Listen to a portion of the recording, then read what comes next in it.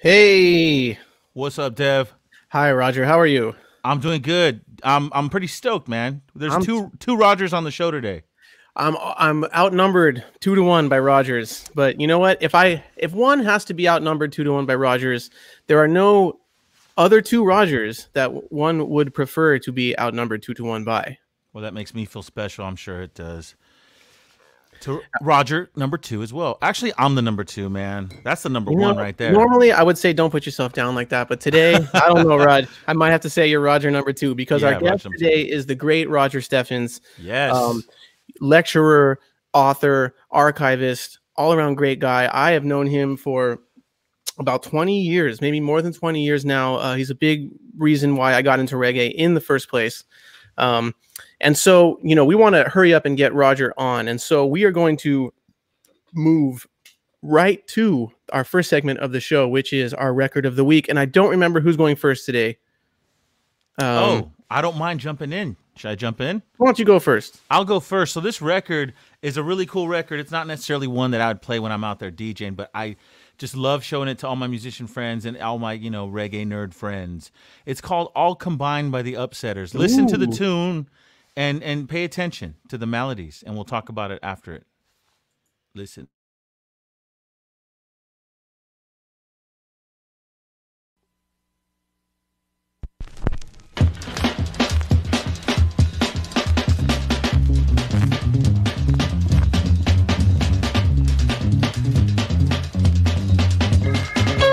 All combined,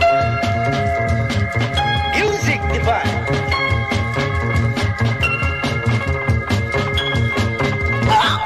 For you and I.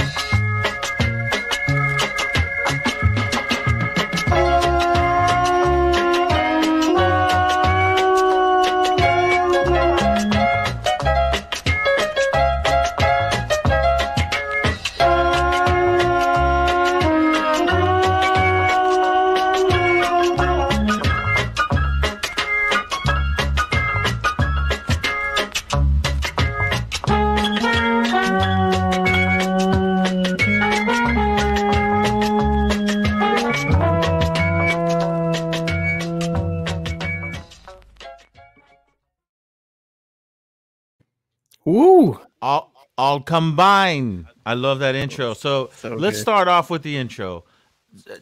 When I first got this record, I was so stoked about it because of the intro. They come in right with like a funk drop beat, right? So it's Right. like doom doom doom doom doom doom doom doom. Piano, kind of hits octaves or starts building up the chord, and then immediately kicks into some reggae groove. Now, when I first heard it, I was like, man, these guys are on point. Like, how did they nail that? And then years and years after hearing that, I'm like, wait a minute. It sounds spliced. Like, it sounds like the tape is totally spliced, That's Like a splice. it's a splice for sure. So And that's something Lee Perry would do at that time. Like, Cow Thief Skank. That's one of the like classic examples from that era where he splices different rhythms totally onto one tape. That's totally what that is. That's totally what that is, right? And I was like, geez, man, that's why analog is forgiving. You can do that with tape. It marries each other well, the two pieces. Right. So the instrumental medley, that's what this is. Ladies and gentlemen, I encourage you to go back and listen because there are many songs within this song. And if you heard one of the songs, please in the comment section, jot down one of the tunes you heard. I heard Blood and Fire. I heard hints of Fat Man from Derek Morgan, which, by the way, we were going to have him on the podcast in a couple weeks. And then there's other melodies that I've heard. I heard Holy Holy, which is like Larry McDonald last Clancy week. Eccles, right? About he played on that tune. I heard that in there. Right, on Clan Disc. Mm-hmm. And then there's some melodies that it's one of those things where you listen and you're like, I know that. Well, what song is that? And then you keep trying to hum it and hope the song that pops in your head. But yes, it's just a total party in there, man. As a musician, I kind of feel for them because as I hear that, I get like, it's fun, right? You're almost all on a race together, and it's like, I'll see you at the end. Like it's no verse chorus anymore. Right. Now it's like, all right, we're gonna get done with that. We're gonna get done with that. It's like a straight up just epic little baby opera right there, reggae opera. So, that's one of the tunes that, like I said, it's not necessarily a banger that you would put on in the clubs, but I have so much respect for the Upsetters and everyone in there because, they do it justice. Every single piece of that puzzle is good in its own right. And, although I bet you there was a time when that was able to be played somewhere live. I mean, especially that Bullet 7, the Bullet copy you have, that's a UK pressing. True. And I bet you when that came out in the UK, it was most played definitely. somewhere. And that's a great point because yes, I think that it was a different time. So you had different rules, quote unquote, back then, right? Compared to now. What I find is, you're a DJ, I'm a DJ, and when we spin, you get a lot of reaction whenever you're going to spin something off the Trojan box sets or something, the top 100 tunes, right? Because people like to hear what they know. Whereas back then, it was a different mindset. It's more of discovering things that they haven't heard. And that's kind of the mindset I have, right? If I go out and listen to a DJ, I'm going to be in awe if they play like an organ instrumental reggae tune that I've never heard before. Like, that's what I want to hear. I like the combination, like that Boss Harmony here in LA from the Dub Club. That's why he's DJ, one of my favorite DJs because he does such a good job of like playing the songs people know, but then interspersing it with songs that are equally as great but are lesser known. You know what I mean? And the crowd's more forgiving because they know like they're feeling so good off of just hearing that one tune that they love, and they're about to get some more tunes that they love, and now he sneaks in some obscure banger that's that should be huge. Right. So, right. Yeah, it's great. Well then, man, there's my tune record of the week. Devin, what do you got for us? Okay, well, today, in honor of our guest, Roger Steffens, I wanted to play, this is a tune that I first discovered at Roger's house, maybe, 15, 20 years ago from one of his tape cabinets. It was a tape that I think he told me, I can ask him about it when we bring him on, but I think he told me someone had made him this tape, and it had a section where it had tunes from two of the great rocksteady groups, the Overtakers and the Rulers. And this song by the Rulers, everyone will hear why it stands out. There's so many reasons, but what I want everyone to listen to primarily on this song is it's a great example within a song of the similarities between, like, we all hear that Jamaican music and ska came from like American shuffle, the do do do do do do do do do do do do do. But this is a great example in one song of how that shuffle beat and then rocksteady are similar because of the offbeats, but then the vast difference too, because the tune, like kind of like the one you just played, starts off one way, but stick with it because it turns into a whole other thing. So here we go. This is the Rulers, Wrong Emboyo.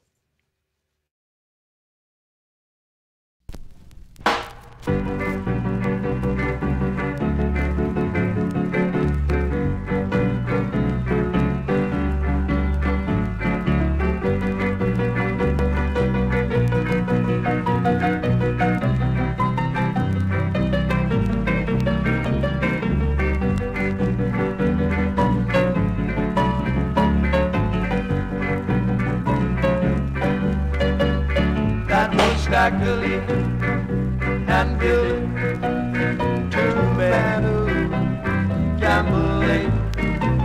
Stackley drove 7, Billy scored that he drove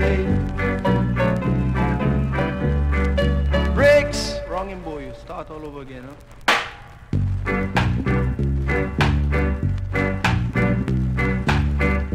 Why do you try to cheat such a small game? Don't you know it was wrong to cheat the trying man? Don't you know it was wrong to cheat the trying man? Don't you know it was wrong to cheat the trying man? Don't you know it was wrong to cheat the trying man? Someday you're gonna fall. Someday you're gonna fall. Why do you lie, steal, cheat and deceit, and try to trample people under your feet? You better stop. It is a wrong Emboyo.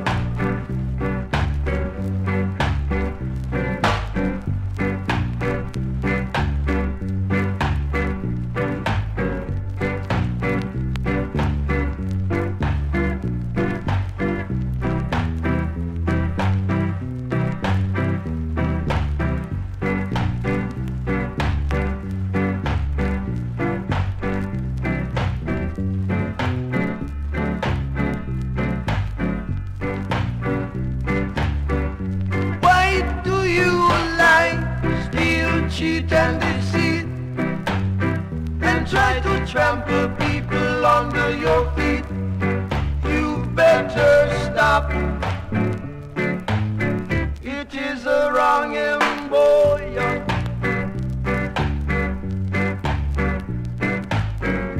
So we start again, all over again. And you better play this time. Just got to play it fair this time, and we will have a right Emboyo.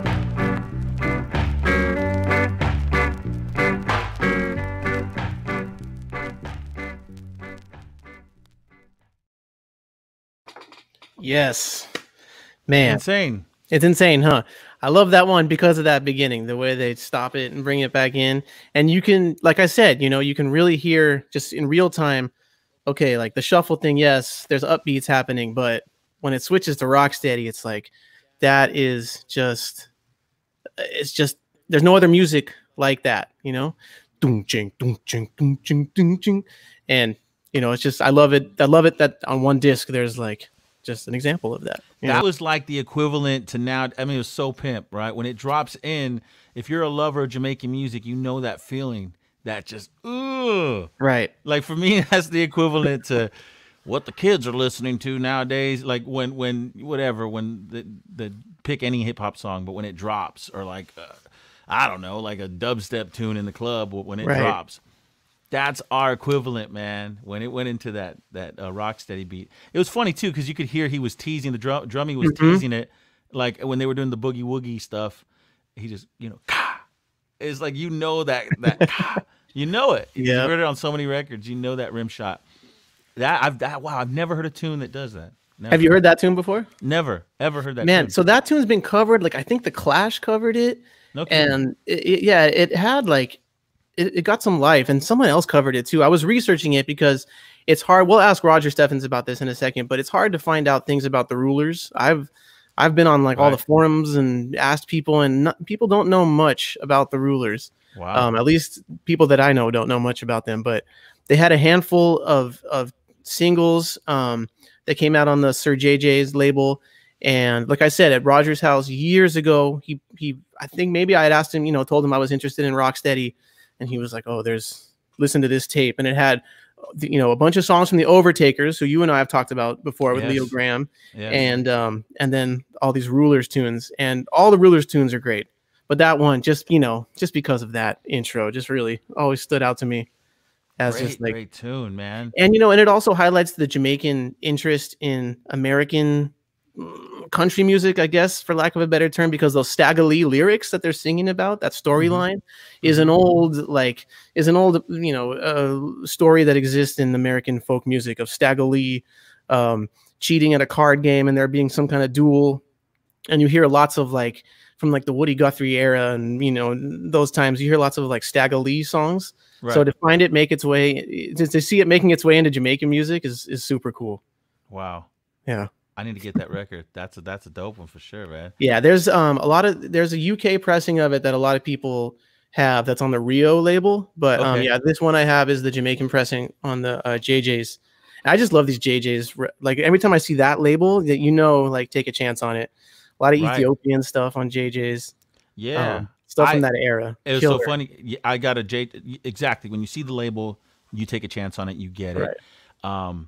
And there was one time, quick story, is I got a record off JJ label, and it was totally not reggae, but it was great because at the time I was collecting deep funk, and the band was the Mohawks, which if anybody knows about the Mohawks, they're a reggae band that was on a lot of on the Palma label. They have the hit called The Champ, but the song was called Pepsi, and it was just a crazy nice organ funk tune.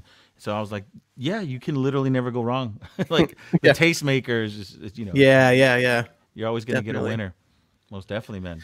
Well, speaking of tastemakers, yes, sir. Our guest today is how to introduce Roger Steffens. He's, he's traveled the world lecturing on Bob Marley.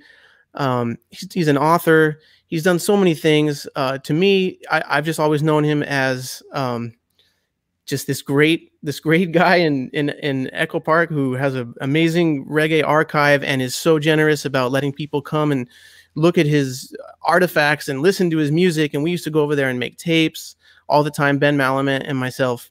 So just a lot of the reason that I'm into reggae in the first place is because of Roger Steffens. And without further ado, let's bring him on, Mr. Roger Steffens. Yes, Roger. Hey, Raj. Hey, my brothers, it's been a lot of fun listening to that. And guess what? Yes. I just reached up into the top of my listening stack to a tape that I played 2 days ago. And guess what it is? That's it. Wow. That is the one. Copacetic and Rulers and Overtakers. Wow. That is the one. That's the tape. That's it right there. And I even remember that if you show that again, Raj, the bottom right there is where the Rulers and Overtakers are. I remember that whole visual. Wow. Yeah. Wow. That's so cool. And it's a great song, isn't it? It's great. Great tune. Wow. I can only imagine. Now I want to go teleport there and just listen to that whole tape right there. Jeez. Those days of making tapes at your house, Raj. I mean, let's start with that. I mean, do you still make tapes? Do you still? I mean, I'm sure you do for yourself, but do you make people tapes anymore? Occasionally, I think the cassette was one of the top 5 inventions of the 20th century. It played a great role in revolutions. It was the way that my fellow radio broadcasters back in the late 70s and 80s changed material because the pressings of Jamaican records, as you both know, were so small generally that if you had a copy of a record, most of your friends probably never even saw that record to buy. Mm-hmm. So we would trade tapes, and you would come over to the house, Devin, and you would make copies of my tapes. Yep. And I always had those either 2-to-1 or 4-to-1 duplicating machines. Mm-hmm.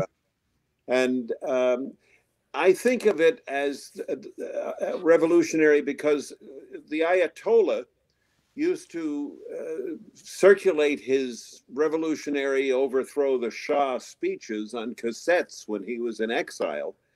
And he ended up taking over Iran.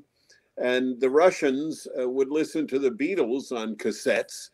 And a long time ago, Gorbachev was quoted as saying that it was listening to the Beatles' music that helped him overturn the communist regime in Russia.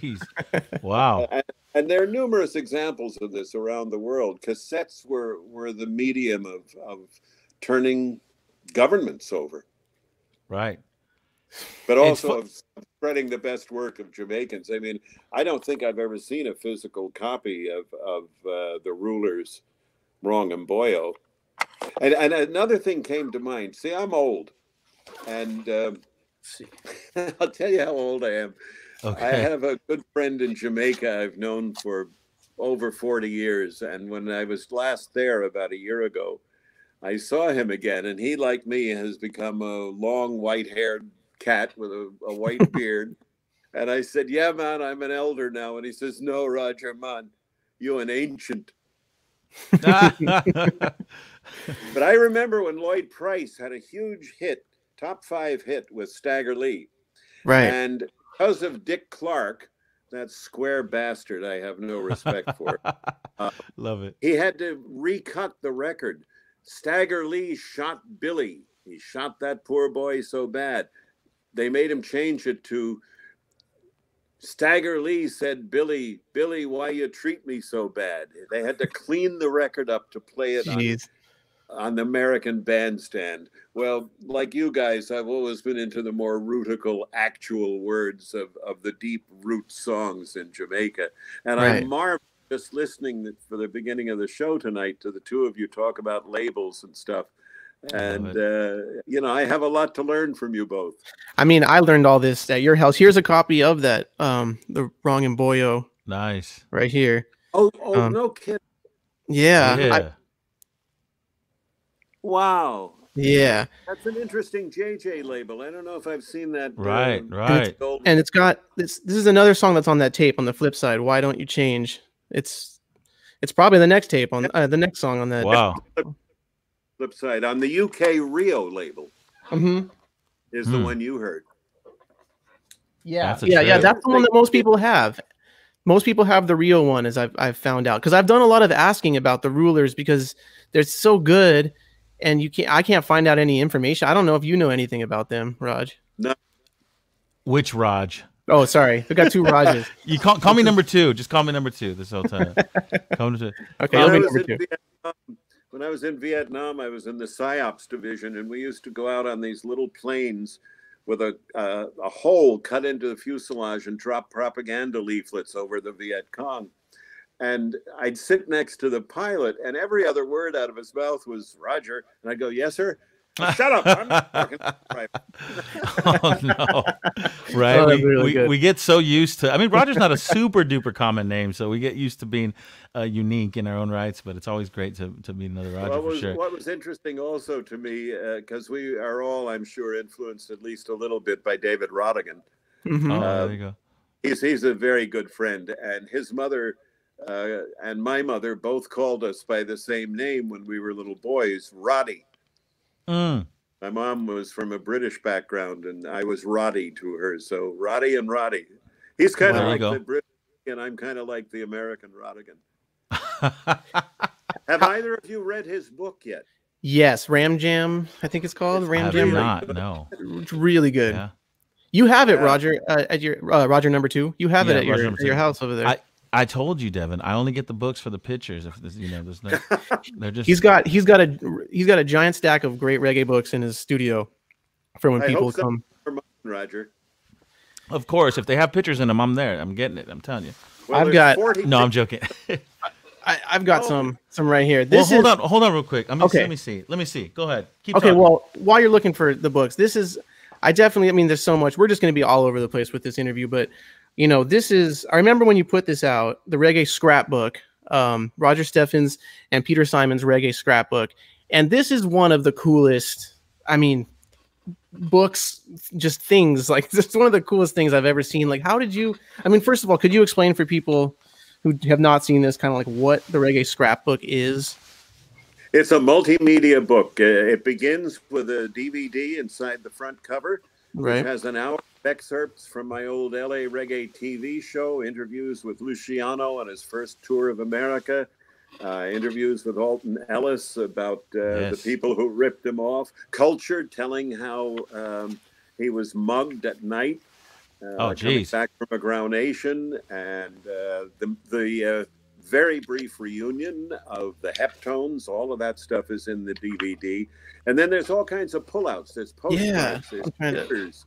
And the back of the book is a wonderful poster that I'm looking at the original of right now. It's from Gdansk, Poland.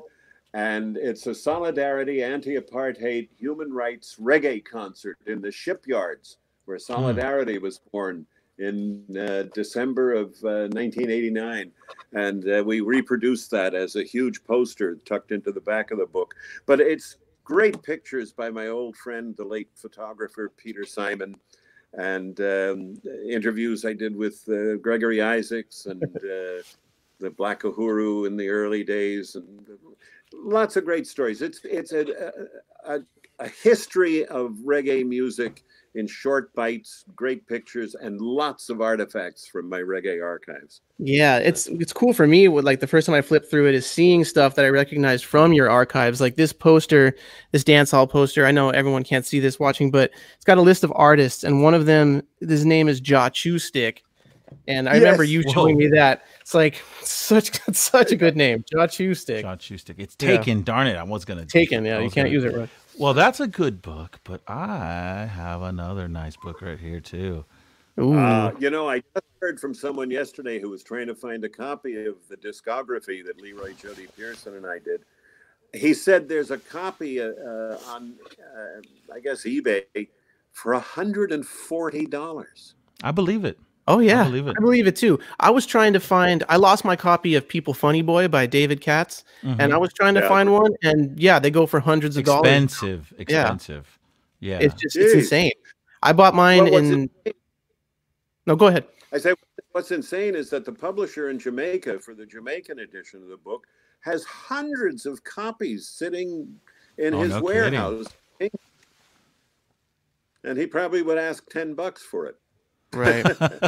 Yeah, no now, kidding. This came about when Leroy and I were doing the autobiography interviews with Bunny Wailer, and the discography came out of those interviews because back in October of 1990, Leroy and I sat for 3 weeks in a hotel room with Bunny, playing every single song the Wailers had ever made and getting the personnel and all the information about every single track. And that's what that discography book represents. And it is, to this day, 30 years later, the only true discography that ever existed for any Jamaican artist. I have the Jamaican version here with a little different cover. They rejiggered the cover. Right. But it's a classic college textbook version of what a true discography is, which is the name of the singers on the song, the instrumentalists, what they played, the number of tracks on the master tape back in the day, the name of the engineer, the studio, the producer, the matrix number in the wax for each of the pressings around the world. And that's crucially important because you can have the same label on a Coxsone record and have, in some cases, 3 different versions of the same song. And the only way you know, other than listening carefully to it, is by looking at the matrix number carved in the wax between the end of the song and the beginning of the label. And it usually says F something, like FC would be for Coxsone. And you would see like 1619-1 or -3. That meant the first take was on one record and the third take was on the same record with the same label. So it's really crucial information. And then the color sections with all the labels for every record that they ever did. That was a lot of fun to put together. It was a labor of love. We worked on it for a combined, I think, 37 years before it went print, before we could find anybody who would publish it. And I think it'll last. But I just hate that these huge prices. It should be $10 to anybody who wanted it. Mm-hmm. Exactly. I mean, I jumped on it, and you pretty much nailed it. As anybody that collects records, as anybody that's a fan of knowing who played on what track, I mean, it came down to, well, Roland Alfonso played on this song and whatnot, you know. So oh wow, I mean, it's such a treasured book, and like you said, I think everyone should. Is it on ebook? Are your books? How does that work? Are the majority or all of them? Are they available electronically? Is that? Yeah, my books are ebooks. There's too much tactility to the books I do. I love it. Okay, I love it. In fact, Copeland Forbes says his favorite reggae book of all time is the Reggae Scrapbook.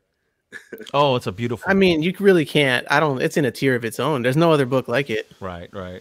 How did you guys think of that? I mean, are there other books in other genres that are similar? Or? Yeah.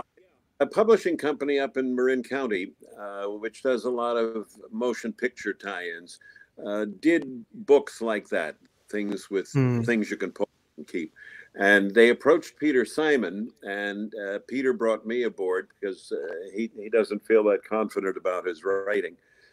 So I became not only the writer of most of the book, we brought in a young woman who was really into dancehall, which neither Peter nor I were.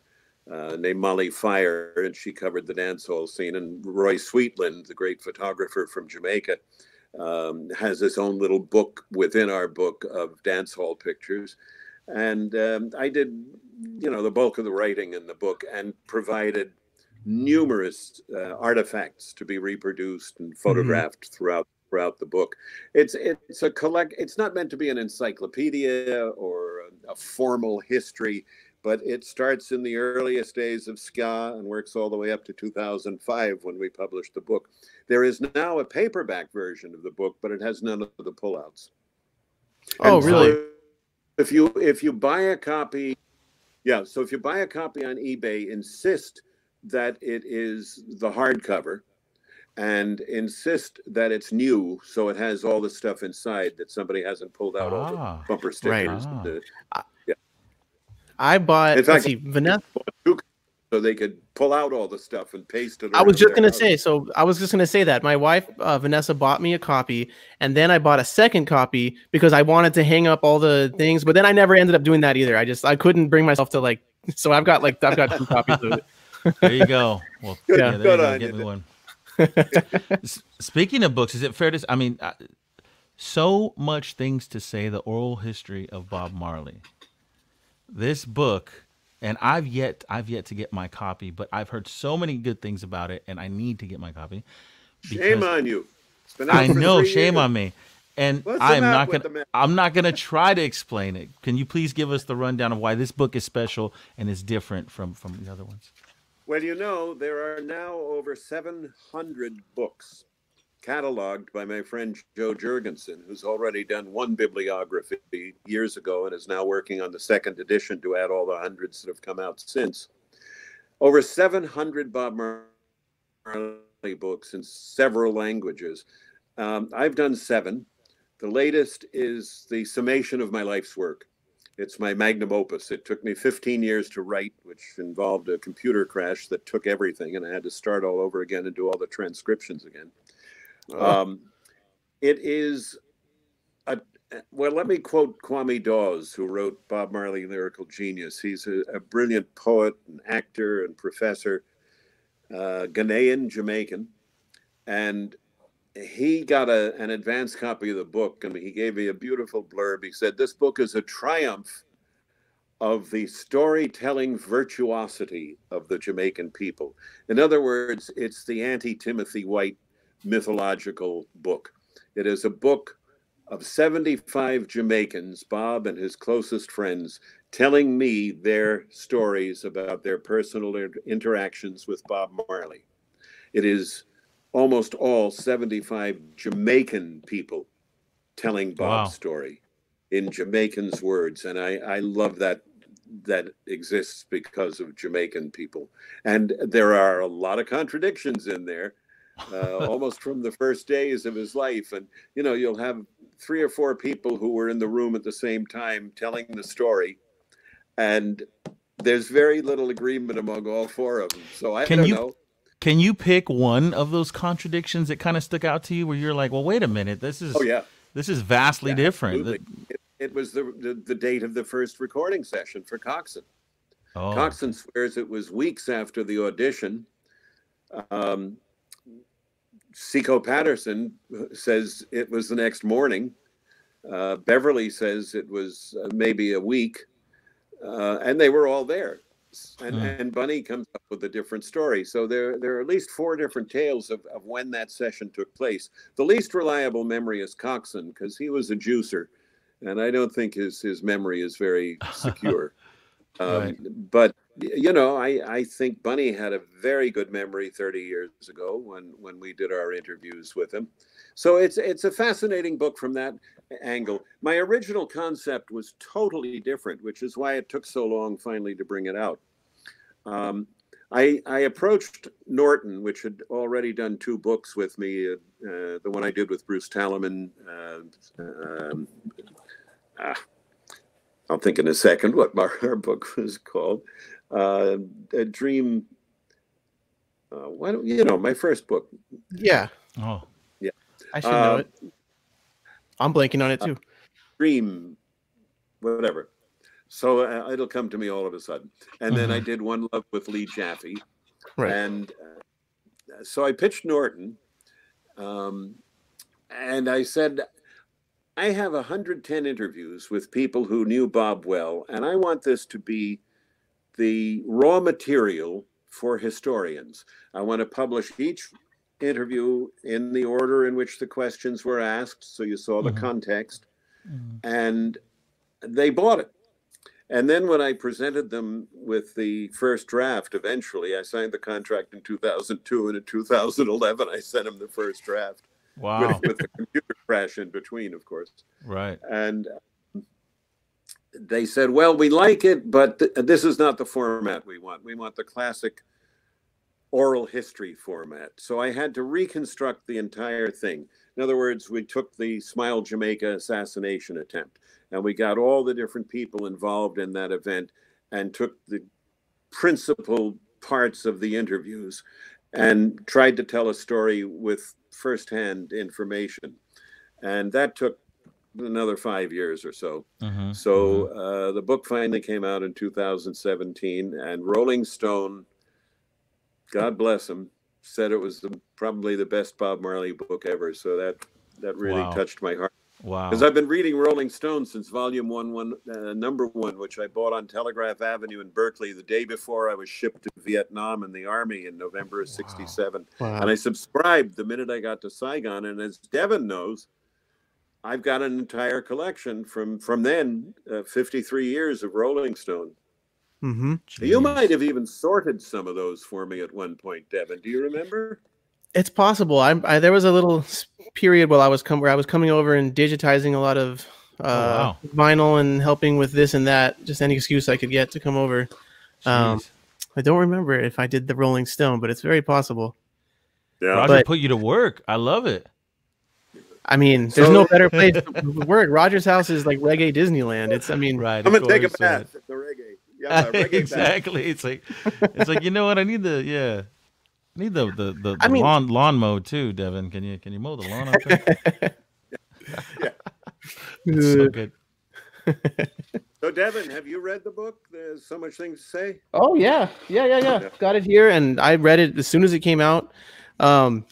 Yeah, just like I'm just listening to you, and that's exactly what struck me about it. Not so much. Yeah, I noticed some of the contradictions, but it's exactly what you were saying, that it's the story told by Jamaicans who were there, and so that in and of itself makes it unique, and it makes it. I mean, it sounds silly to say, but it makes it authentic. It's because it's being told in the words of the people who were there, and I think that's one of the things that you have always been able to do maybe better than most other people is is get those stories out of people because of the relationships you've been able to develop with so many, the great Jamaican artists.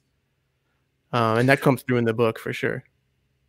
Well, you guys are good at what you do too, because you really know the music inside out, and you also have collections that you can come and show to the artist when you're talking.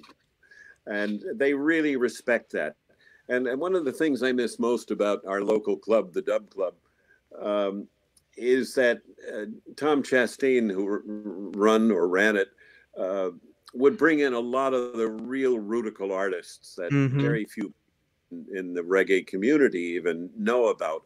But the Chicano artist following really fascinates me. The crowds are probably, overwhelmingly first generation Mexican, Central American people. Yep. And they know that music, the ska era especially.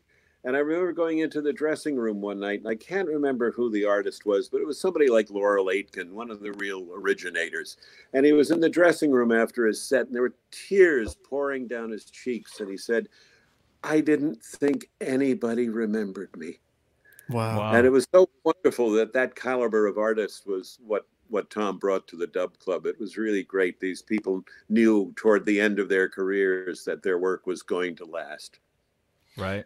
I agree. It's you guys, especially, the band you've been with, Devin, and just really creative reimagining of some of the best material that Jamaica ever produced, sometimes 50 or more years ago. Mm-hmm. Well, like I always tell people, I learned about this music at your house, and also from Chuck Foster's show. Those are really the two places. And, we had the opportunity to back some great artists at Dub Club over the years. We played with Leonard Dillon of the Ethiopians, Vernon. Do you remember, Roger? I'm sure you do. This is one of my favorite days ever, was when we came to the archives with Leonard and Vernon of the Maytones, and Ben came, and I'm pretty sure your son Devin was there. And that was some of my favorite days in the archives were when artists would show up, and that day to be able to bring someone was just like a really proud moment for us, I think, to bring Leonard and Vernon and, watch you do your thing where you get all your stacks of records and have, Leonard sign all the 7 inches while he tells you stories about each one. It's so great. I think you already had most of them signed by him at that point, but yeah, you got some more signed that day, I think. But yeah. I learned the hardest lesson when I was traveling with Bob Marley. Hank and I had just started the Reggae Beat on October 7th, 1979. And in the middle of November, Island Records called us because we had the only reggae show on in all of L.A.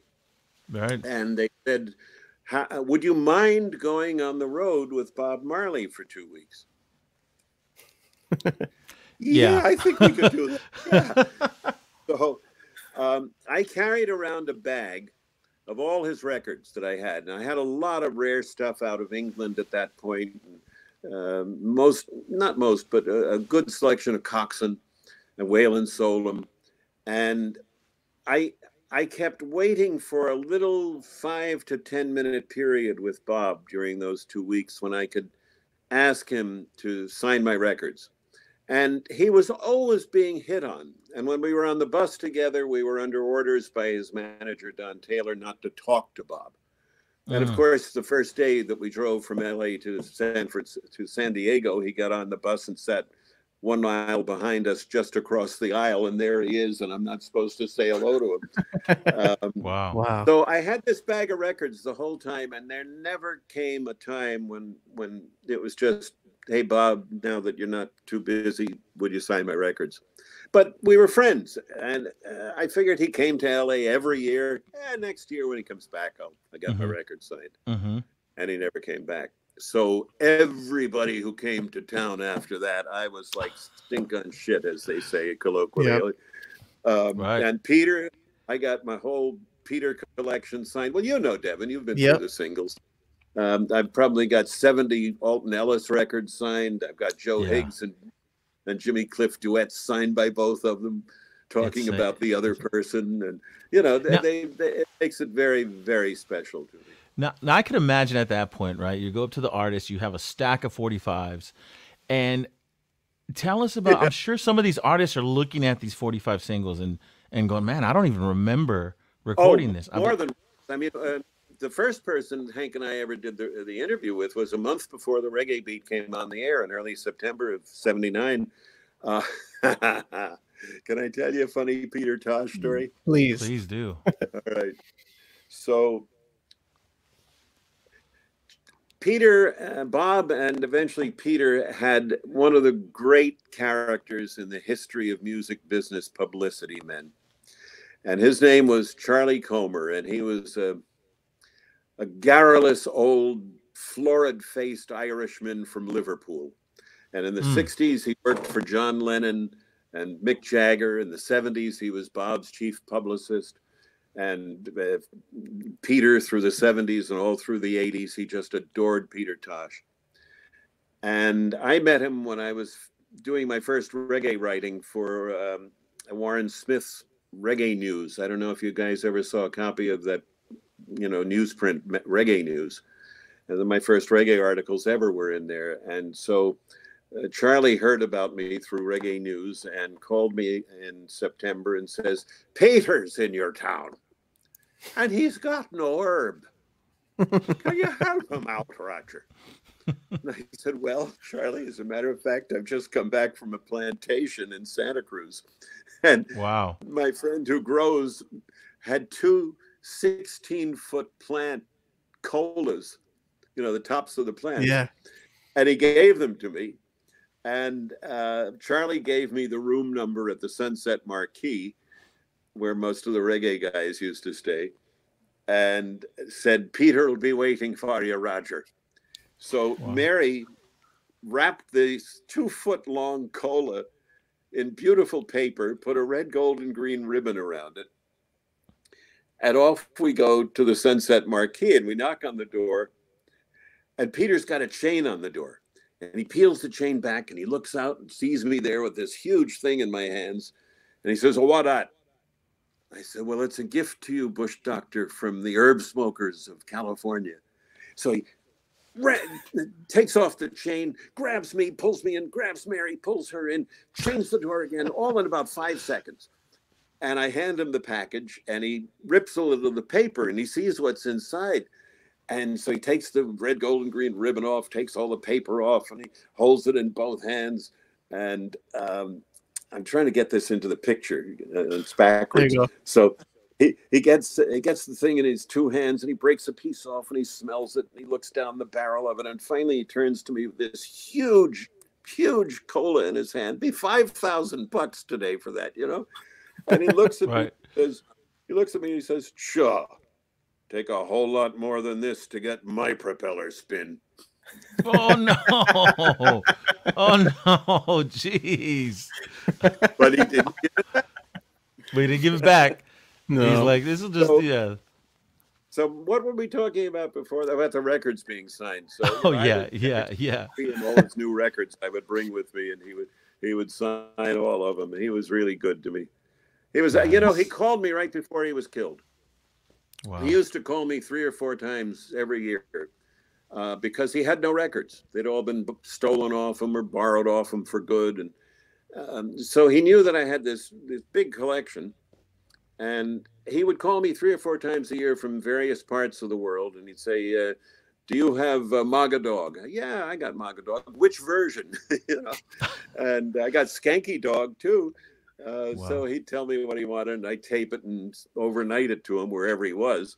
And just before he died, he called me, and No Nuclear War had come out that week, his last album. Mm-hmm.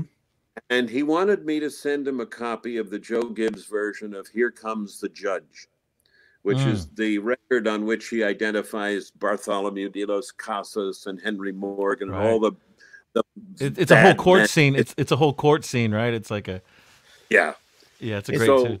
It's in that tradition of the court scene. There's a lot of court scene songs, and that's my favorite one. Over the Sata Masagana rhythm too, like a really janky version of it. Anyway, go on. Sorry. So he wanted to redo it for his next album. Now that No Nuclear War, which had been in the can for like 4 years, had finally come out, he was working on his next album. But he wanted to change all the names to the current villains of history. I don't know if he ever got a chance to lay a demo. I don't think so, but that would have been an interesting record to hear who he thought the bad guys were now. Right. Wow. I wanted to ask you more about Peter Tosh, because I know he was an artist that you had a pretty close relationship with, and just could you tell us a little bit about like what Peter was like as a? I mean, because all of us see the militant musician. He kind of comes off as like somebody who I might be intimidated to talk to, but I wonder like if you could share like what he was like, just from someone who knew him pretty well. Yeah, it's interesting. I've been thinking a lot about that lately because I have a new young friend in North Carolina named Saul Ramirez, who may be watching right now, who is very active with the Tosh estate and knows a heck of a lot about him. And I treasured my friendship with Peter. Peter, who was on camera, and there was Peter who was hanging out and sharing spliffs with you.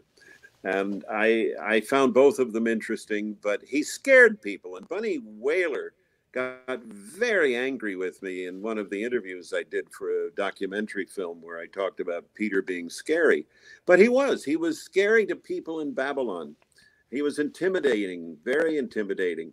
And a lot of American blacks didn't like Peter Tosh at all. He was reminding them of their roots, and they didn't care to be reminded in the 80s about their roots.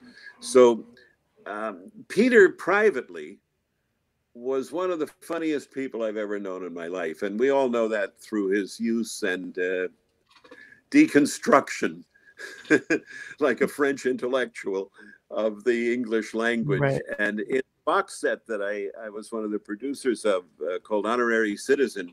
Great. I love that one. Oh, thank you. Well, I had a whole page of words of the herbalist verbalist. He didn't play in Los Angeles. He played in L.A. Or Follywood. And he played in San Francisco, California, United States of Asatica, because there's nothing merry about America. It's Asatica. And the Grudge was the judge, and his manager was his damager, and his producer was his reducer. And I found out a phrase that I think within 2 days of my turning in the final text for the liner notes that I would have assuredly maybe put at the head of the list of words of the herbalist verbalist. He called Queen Elizabeth Queen Ear-Liza bitch. Dang, that's some points right there. Yeah, wow. And the system was the shit stim. That was a Peter Tosh thing, right? The shit stim. Judge was the Grudge.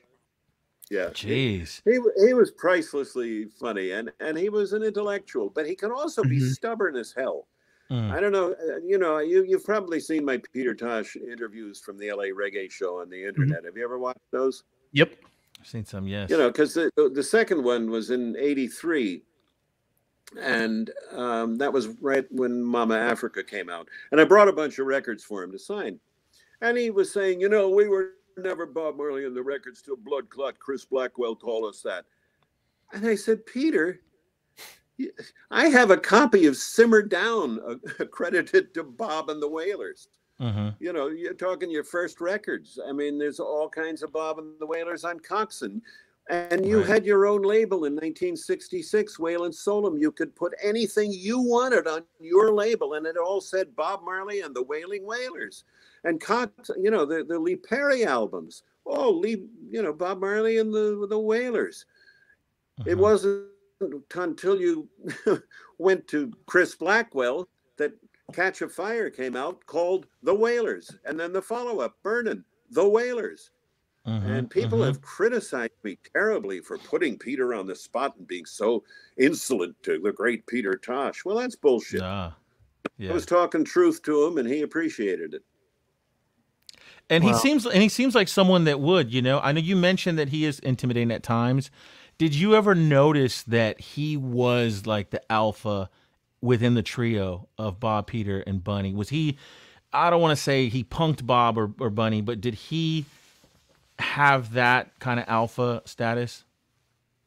They all were alphas, let's face it. They were the Beatles. Each of the Beatles had, really great solo careers. To this day, McCartney and Ringo have very active, successful careers. Right. And that's why the center couldn't hold. There were three great talents. Bob was getting all of his songs on the albums. The others were getting practically nothing. Mhm. Bob would try to make that better by, for example, in Get Up, Stand Up, he asked Peter to add a verse to it. And that's the line, sick and tired of this bullshit game, died, go to heaven in Jesus' name. So Peter would get a cut of the writer's royalty for Get Up, Stand Up. But, you know, they had catalogs of records. I mean, Bunny wrote Pass It On in 1962 and wanted to bring it to Leslie Kong for a session and couldn't get out of school in time. So Kong wouldn't let him in the studio. He sat on that record for 10 years before it came out. That's a trip. They had incredible catalogs of songs ready to go. And we saw that. Look at the first album Bunny did as a soloist. You know, that Blackheart Man is one of the greatest albums of all time. Spirit Dancer. Spirit Dancer. There you go. You knew it was going to kick right. you. Yes. I knew it was going to kick you. There you go. A little bit of CRS disease. So you still have all those tapes, I assume, of Bunny Wailer, the interviews you did with him, right? And in fact, they're being digitized for me right now. Wow. There's, I think, altogether 64 hours of autobiography sessions. And so I know played everything. Wow. And I know you had told me over the years there were reasons why like those weren't able to be made public. Has anything changed with that? The audio from those tapes? No. It's too bad. No, Bunny canceled the project 10 years into it. Wow. We did 64 hours over a 3-week period. One session lasted 14 hours, and all Bunny did was drink water. And whenever we talked about a period of the music, he brought in musicians who played on the songs with him. Mm-hmm. So we got the personnel from the people who were in the studio, and that's pretty trustworthy information. As I say, altogether, I think we did 64 hours of interview up at Dreamland, his estate, and in the hotel in Kingston. And so you had to, maybe in hour 13, we got into Rude Boy. And in hour 23, we got another look at the Rude Boy from a different angle. Mm-hmm. And so we had to synthesize all those different pieces into one coherent whole and put it as close to Bunny's real voice as possible, but also standard English enough that people weren't going to just put the book down and say, I can't follow this. You know what I'm saying? Right. So we wrote 3 chapters, one about his imprisonment and another about the time when they all returned to 9 Mile in 1966 when Bob had the writer's block, and another one about their touring with Johnny Nash in England. And we sent it to him, and we didn't hear from him. And time went by, and his band leader, Carl Ayton, the drummer, told me privately at a gig that Bunny wasn't going to finish the book, that he was going to abandon the project. But he never had the courtesy to tell me and Leroy. And finally, 2 years later, he called me, and I said, well, what did you think of the chapters I sent you? He says, well, I haven't read them. What? He says, why don't you come to Miami and read them to me? And I said, Bunny, what are you, 5 years old? Right. We can't proceed until we get your approval that this is the kind of voice you want your book in and how you want it to sound. Uh-huh. And then I never heard from him again for years and years. So that was the greatest disappointment of my reggae life. Right. Hold on a second. Oh, yeah, we're holding on. Devin, freaking Roger Steffens, man. This is awesome. There's great, so many, and there's so much I want to ask. You see this book? Yeah. That's 1,800 pages of Bunny's autobiography. Jeez. That every hardcore reggae fan, this is just, my little top thing. Jeez. Here. It fills the box. I'm coming over. I said I'm coming over with that KFC. I'll bring some Kentucky Fried Chicken, and we're going to grub on that. story every major reggae fan, Wailers fan, wants to read.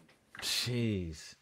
Do you feel, I want to ask you about that, Roger. I mean, you feel like, my impression is that you have, Bob Marley and the Wailers, and they go through many, many examples of being fucked over, right?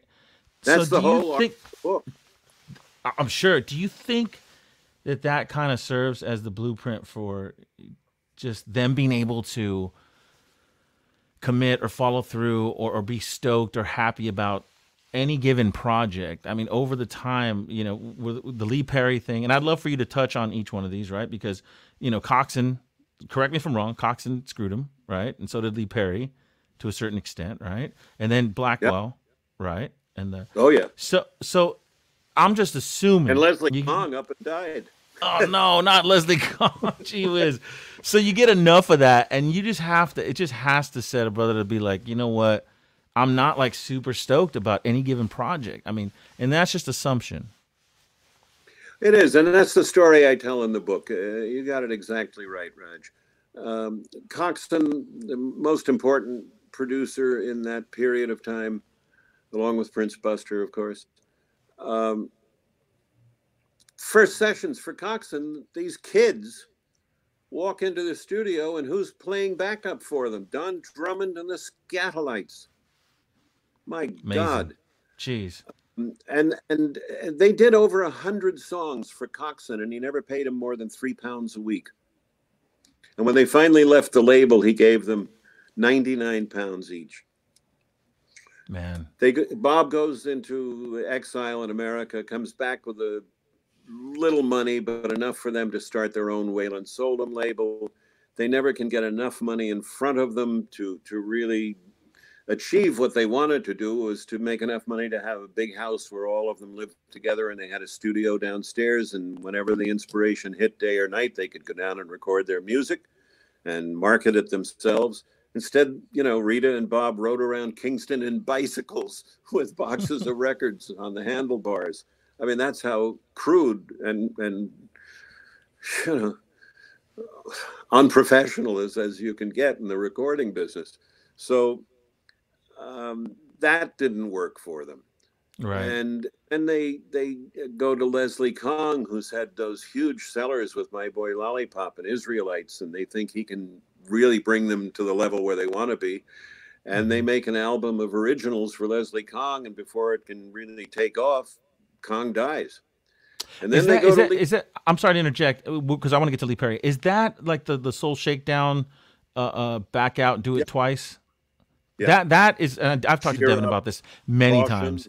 That is my favorite era of Bob Marley. He likes that because it doesn't sound like anything else, and it was an album of pep talks to themselves. Like Do It Twice is on that album. Go Tell It on the Mountain. But all the professional push behind it died with him, with Leslie. So then they turn in desperation to Lee Perry. And they have a handshake agreement that everything is going to be divided 50-50 between them. And it's all spelled out in the book. But of course, that proved to be untrue, shall we say. So they're desperate at this point. And Danny Sims is concurrent with those 4 years from 68 to 72. He's got an international superstar with Johnny Nash, who's recording Bob Marley compositions. They signed the Wailers mainly as writers for Johnny, but also released some singles that can't get any airplay in America because they sound so weird to American ears. And the Wailers records come out almost as bootlegs in England on the Trojan label. And they come back home and they don't see any money from all of this. And in desperation, they turn to Blackwell. Danny Sims sells their contract, which he had sold to Columbia Records. Columbia didn't know what to do with him, so they took a little override on whatever Island would make on their music and allowed Danny to resell their contract to Island Records and Chris Blackwell in the fall of 1972. And Blackwell gives him £8,000, which was the daily cocaine budget for Eric Clapton, and tells him to make an album. And that album is Catch a Fire, and it hits a critical lick, and the Wailers break up. They're just about to go huge on the international scene, and the center cannot hold. Blackwell says to them, while you're recording your second album in the winter of 1973, you can tour England, and when you're not touring, you can be in the studio making your record, and I'll take care of all your expenses. And when the tour was over and they were about to go back to Jamaica, Blackwell gave them a bill for thousands and thousands of pounds, which he said they owed him. Jeez. And, you know, Peter just lost it. That was the main blow for Peter eventually leaving. But Bunny quit on the spot because Blackwell also said he was going to play them in freak clubs. And he didn't want to be around freaks. So he went back to Jamaica for a 13-year off-island exile. He didn't leave Jamaica until 1986. So there, that exactly the rise and fall that you were referring to, Roger, is bringing them to the point where how can we really trust Blackwell or anybody else? Everybody has ripped us off. Right. And it's so ironic then that Bunny signs with him right away to do Burning and Protest on Island. I don't know. It's like when I talked to Bunny about touring with the Bandwagon for the PNP in 71 and early 72 in the election that brought Michael Manley to power. And I said, so you were supporting Michael Manley? He says, no, how can you say that? I said, well, you're on the Bandwagon. You're singing, attracting a crowd, and then he comes on stage and makes his campaign speech. Said, well, that doesn't mean we supported him. The only reason we did the Bandwagon is they paid us more money than anybody ever paid us, $150 a night. Wow. Oh, jeez. More than anybody. Jeez. Is there anybody for whom, like, any artist that you can think of for whom that wasn't the case? I mean, we hear, artist after artist, this story of them getting ripped off by whoever the producer was in Jamaica at the time. Is there any artist that didn't happen to who like has some kind of like success story with their finances at that time from music? It just seems like a really good question, and I've been interviewing people for 47 years now, and I can't. Would you say? I'm going to interject real quick because one person who doesn't feel ripped off. I would say. I mean, I would assume you have some of these role players like a Prince Buster that has his own label, like a Derek Harriott. That's my assumption that maybe those artists would have been a little more. Well, then they get ripped off by the distributors. Exactly. Who just bootleg their.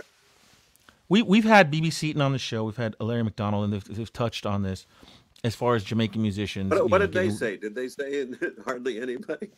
Well, no, yeah, exactly. They haven't touched on the exact answer to the question, but what they did touch on was a gentleman that seemed to be the teacher of so many things. And Mr. Joe Higgs. Joe Higgs? Yeah. Be the teacher of not only vocally, not that he would be the artist, but the impression that like Larry McDonald gave and everything was that he not only would teach the groups, harmonies and all that, but he would also kind of educate them more so about the business. On their rights, yeah. And so he never really had any huge hits because the producers hated him.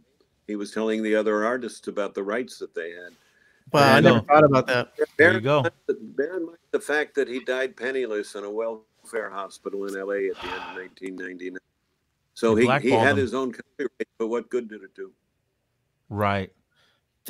Yeah. Well, I never thought about that connection of like why the connection between Joe Higgs never having too many big hits and him actively educating artists about how to keep their royalties and stuff like that. That's really interesting.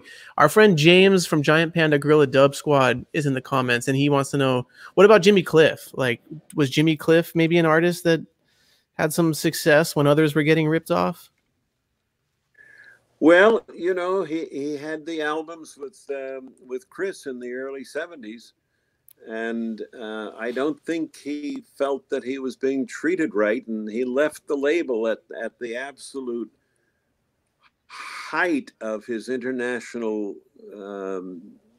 recognition, and turned Islamic and made kind of pop records and Right. lost his momentum, because The Harder They Come came out at the same time as Catch a Fire. And those were two of the major punches that brought reggae to world attention. You know, he has his own company and he takes care of his own business. I think he's done all right eventually, but it took him more than a decade to learn how to navigate the music business and not be ripped off at every stage of the way.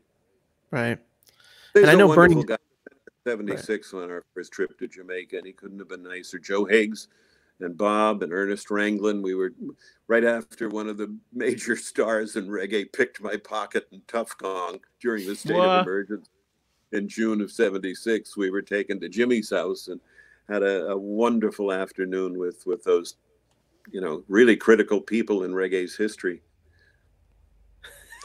I think about that story of you. I won't say it if you won't say it, but of you telling me about which artist Oh, in no. your pocket, and it always pops in my head when I see that artist. Oh, no. So I'm like, I don't like you anymore. I'll tell you, when I tell Jamaicans that, 99% of them say, "Oh, I bet I know who it was. It was blank blank." And I go, Oh my "Yep." gosh. Oh my. That's I definitely will hear that off camera for sure. Yeah, for sure. So I wanted to, man, there's so much for people out there who have never seen your live Life of Bob Marley presentation that you do. Can you maybe describe what that is? Because you are a performer yourself. You went on tour with the Wailers recently, doing your live opening act for the Revival. Yeah, the Survival Revival tour in 2013. I was the opening act for 2 months in the winter, sleeping on the floor of the bus. Wow. Back in 1984, a man with the wonderful name of Bob Wisdom was asked to put together the National Video Festival at the American Film Institute in Hollywood. And he asked me if I would come and show some of my unofficial video collection. And it was on a double bill the night that Stop Making Sense was premiered by Jonathan Demme, who became a good friend over the years when he was making his Marley doc.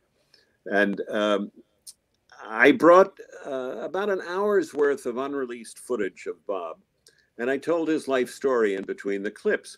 And it ended up getting really nice reviews in the Hollywood Reporter and Daily Variety. And then I started getting requests from colleges asking if I would come and do the same show. I said, oh, I guess I have a show. So I started doing that. And then nightclub people started asking me to do it too. And the most interesting one was Larry Gold, who runs SOBs in New York, Sounds of Brazil, the World Beat Club down in the Village. And he hired me in 1988 to go to the Ritz and be the opening act for Burning Spear. And I said, well, I don't know how this is going to work in a nightclub, but it was a huge screen and there were 1,800 people there. And I told Bob Marley's life story and showed unreleased clips. And I got a standing ovation at the end of the evening. And wow. Larry said, listen, if you can come with new material every year on Bob Marley's birthday, I will hire you every year. So for 16 years, on February 6th, my California soul found its way in bitter cold New York. And wow. Doing shows with Bob's mother, with the Wailers Band, with Sugar Minot, with all kinds of interesting people. And those were fascinating evenings, because I was looking every year for new material to turn people on to. And for a long time, it kept coming. Now all that stuff's on the internet, and I feel guilty about doing the show. Well, I don't think my whole purpose of doing it was to tell Island Records and the Marley people, look, this is stuff people want to see. For God's sake, put it out. Right. Oh, I guess, I worked myself out of a job. I mean, I don't think I would still love that footage. Might now be available on the internet, but to hear somebody like you present it in the way that it should be presented and tell the correct stories, I mean, that's a priceless experience. I only saw it. I saw it once. I remember I came with you to USC and I manned your merch booth that day and watched you. Right. Is it USC or UCLA? One of the two. And I watched you give your thing. UCLA. Okay, yeah, that's UCLA. right. And you had told me, I don't know if I have this correct. In my head, you told me that you had never shown the same footage twice. Is that correct? And when I returned to a venue, yeah, I tried to bring something that was never shown at the venue prior to that. Right. No, I think it was USC. I don't think it was UCLA. Okay. Because I done several shows at USC. Mm. I just did a class, I think, at UCLA.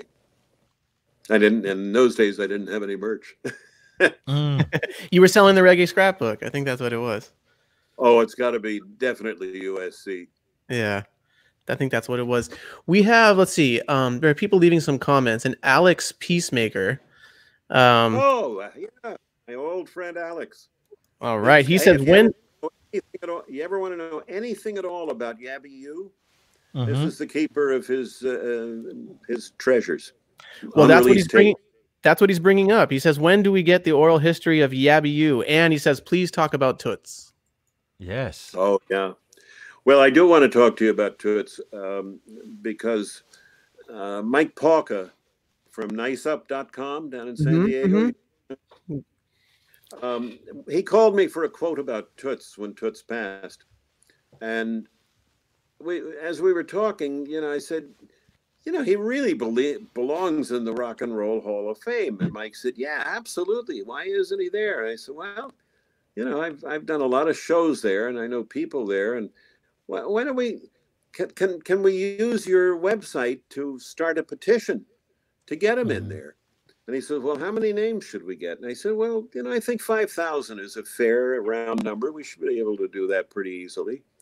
So he put something up on the site, and the word spread, and now our friend Julian Schmidt at Reggaeville in Europe has put it up on his site, and I think there's stuff on Facebook. And Russell we Gerlach posted it at Rootfire, too, at rootfire.net. We circulated the petition as well. Yeah. Oh, thank you very much. Yeah. Well, we're almost 4,000 names. The reason I want to get 5,000 by Christmas is that in January, they have their annual meeting to put the nominees for the Hall of Fame up for consideration. So it's really important that we can get to 5,000 names before Christmas. All you have to do is go to niceup.com, NICEUP.com, and click on the picture of Toots, sign the petition, and if you want, leave a message. There are people from all over the world who've left almost 2,000 messages, which are really fun to scroll through. Some famous names in there too. So I really think Toots deserves it. Toots and I had a wonderful relationship starting in 1980 in the early days of the reggae beat. Hank and I went to his hotel and did a long interview with him. And at the end of it, he says, now don't publish any of this stuff. Oh, you're like, dude. Oh, yeah. Did you talk him into it, or did he held firm on that? How he differentiated between dreads and Rastaman. One cuts his hair, one doesn't, and one shaves and one doesn't. And it was just a really deep, very personal thing because Hank did it with me, and all Hank wanted to talk about was Rastafari, nothing else. And I have it. History will have it. Some PhD student will unearth it 20 years from now and end up writing a paper on it. Right. But the best interview I ever did with him was in 2007 when I was doing my annual Bob Marley show at the Rock and Roll Hall of Fame. It was in February of that year. And the next night they had a Living Legend interview scheduled with Toots. And I said, well, why don't I do it? I mean, I really know his work. I've got all his records, the rarest stuff.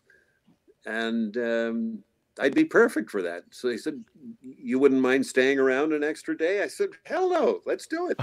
So I brought out this huge stack. I think it was something like 75 records. And they had a turntable set up on stage for us. And it was a sold out house. It was really packed.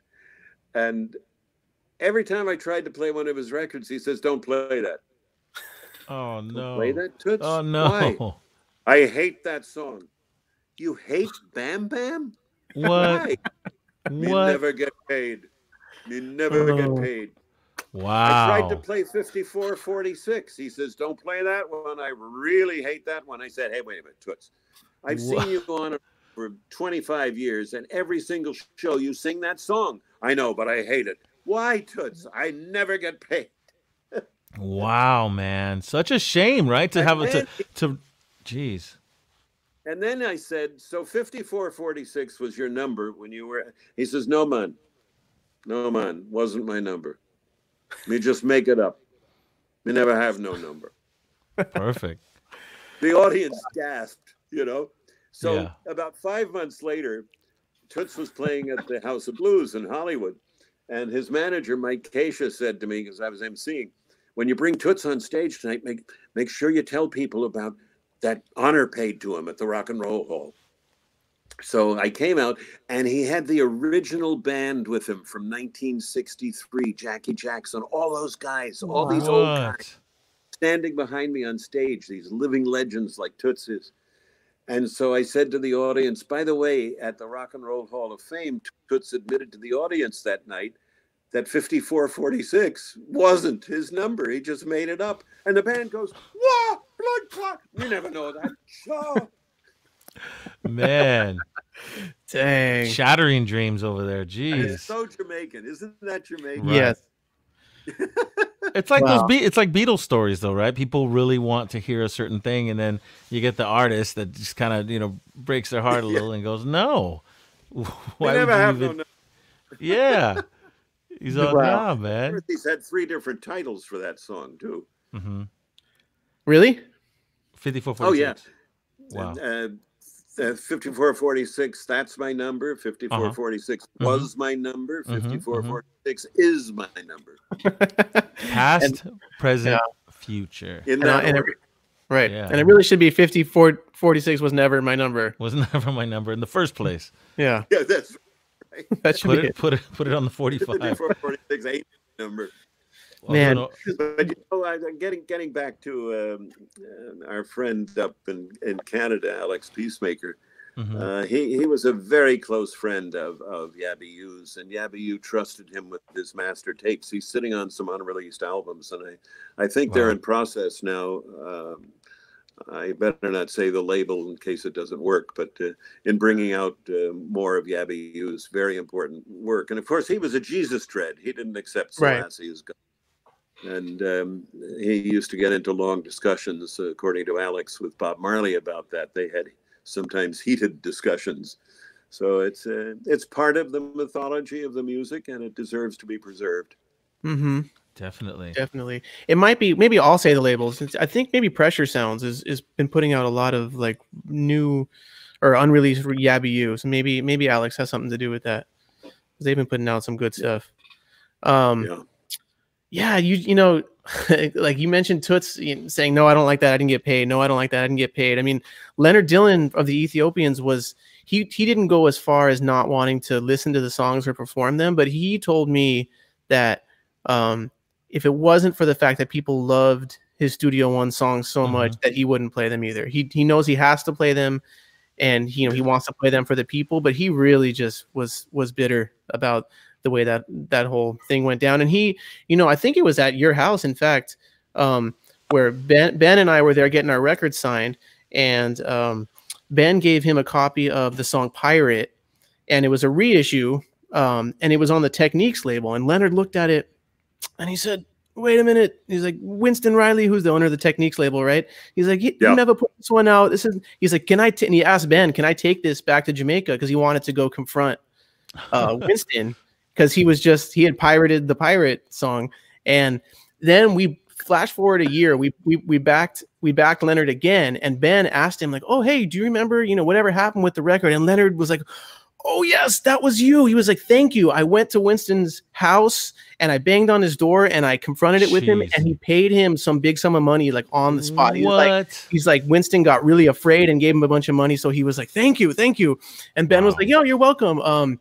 Did you bring the record back? Because Ben just wanted to sign the record back, and Leonard didn't bring the record. But you hear it just over and over and over about how Leonard put it on Discogs. Yeah, Leonard sold it. And that's the other thing. It's like, Roger, you were mentioning how much your your book, like copies of the book are going for, and you go on some of these sites and see, rare reggae 7-inches going for $400 or $500. And that's always my first thought, is just, this is like exponentially more money than that artist like ever sometimes made in their whole career.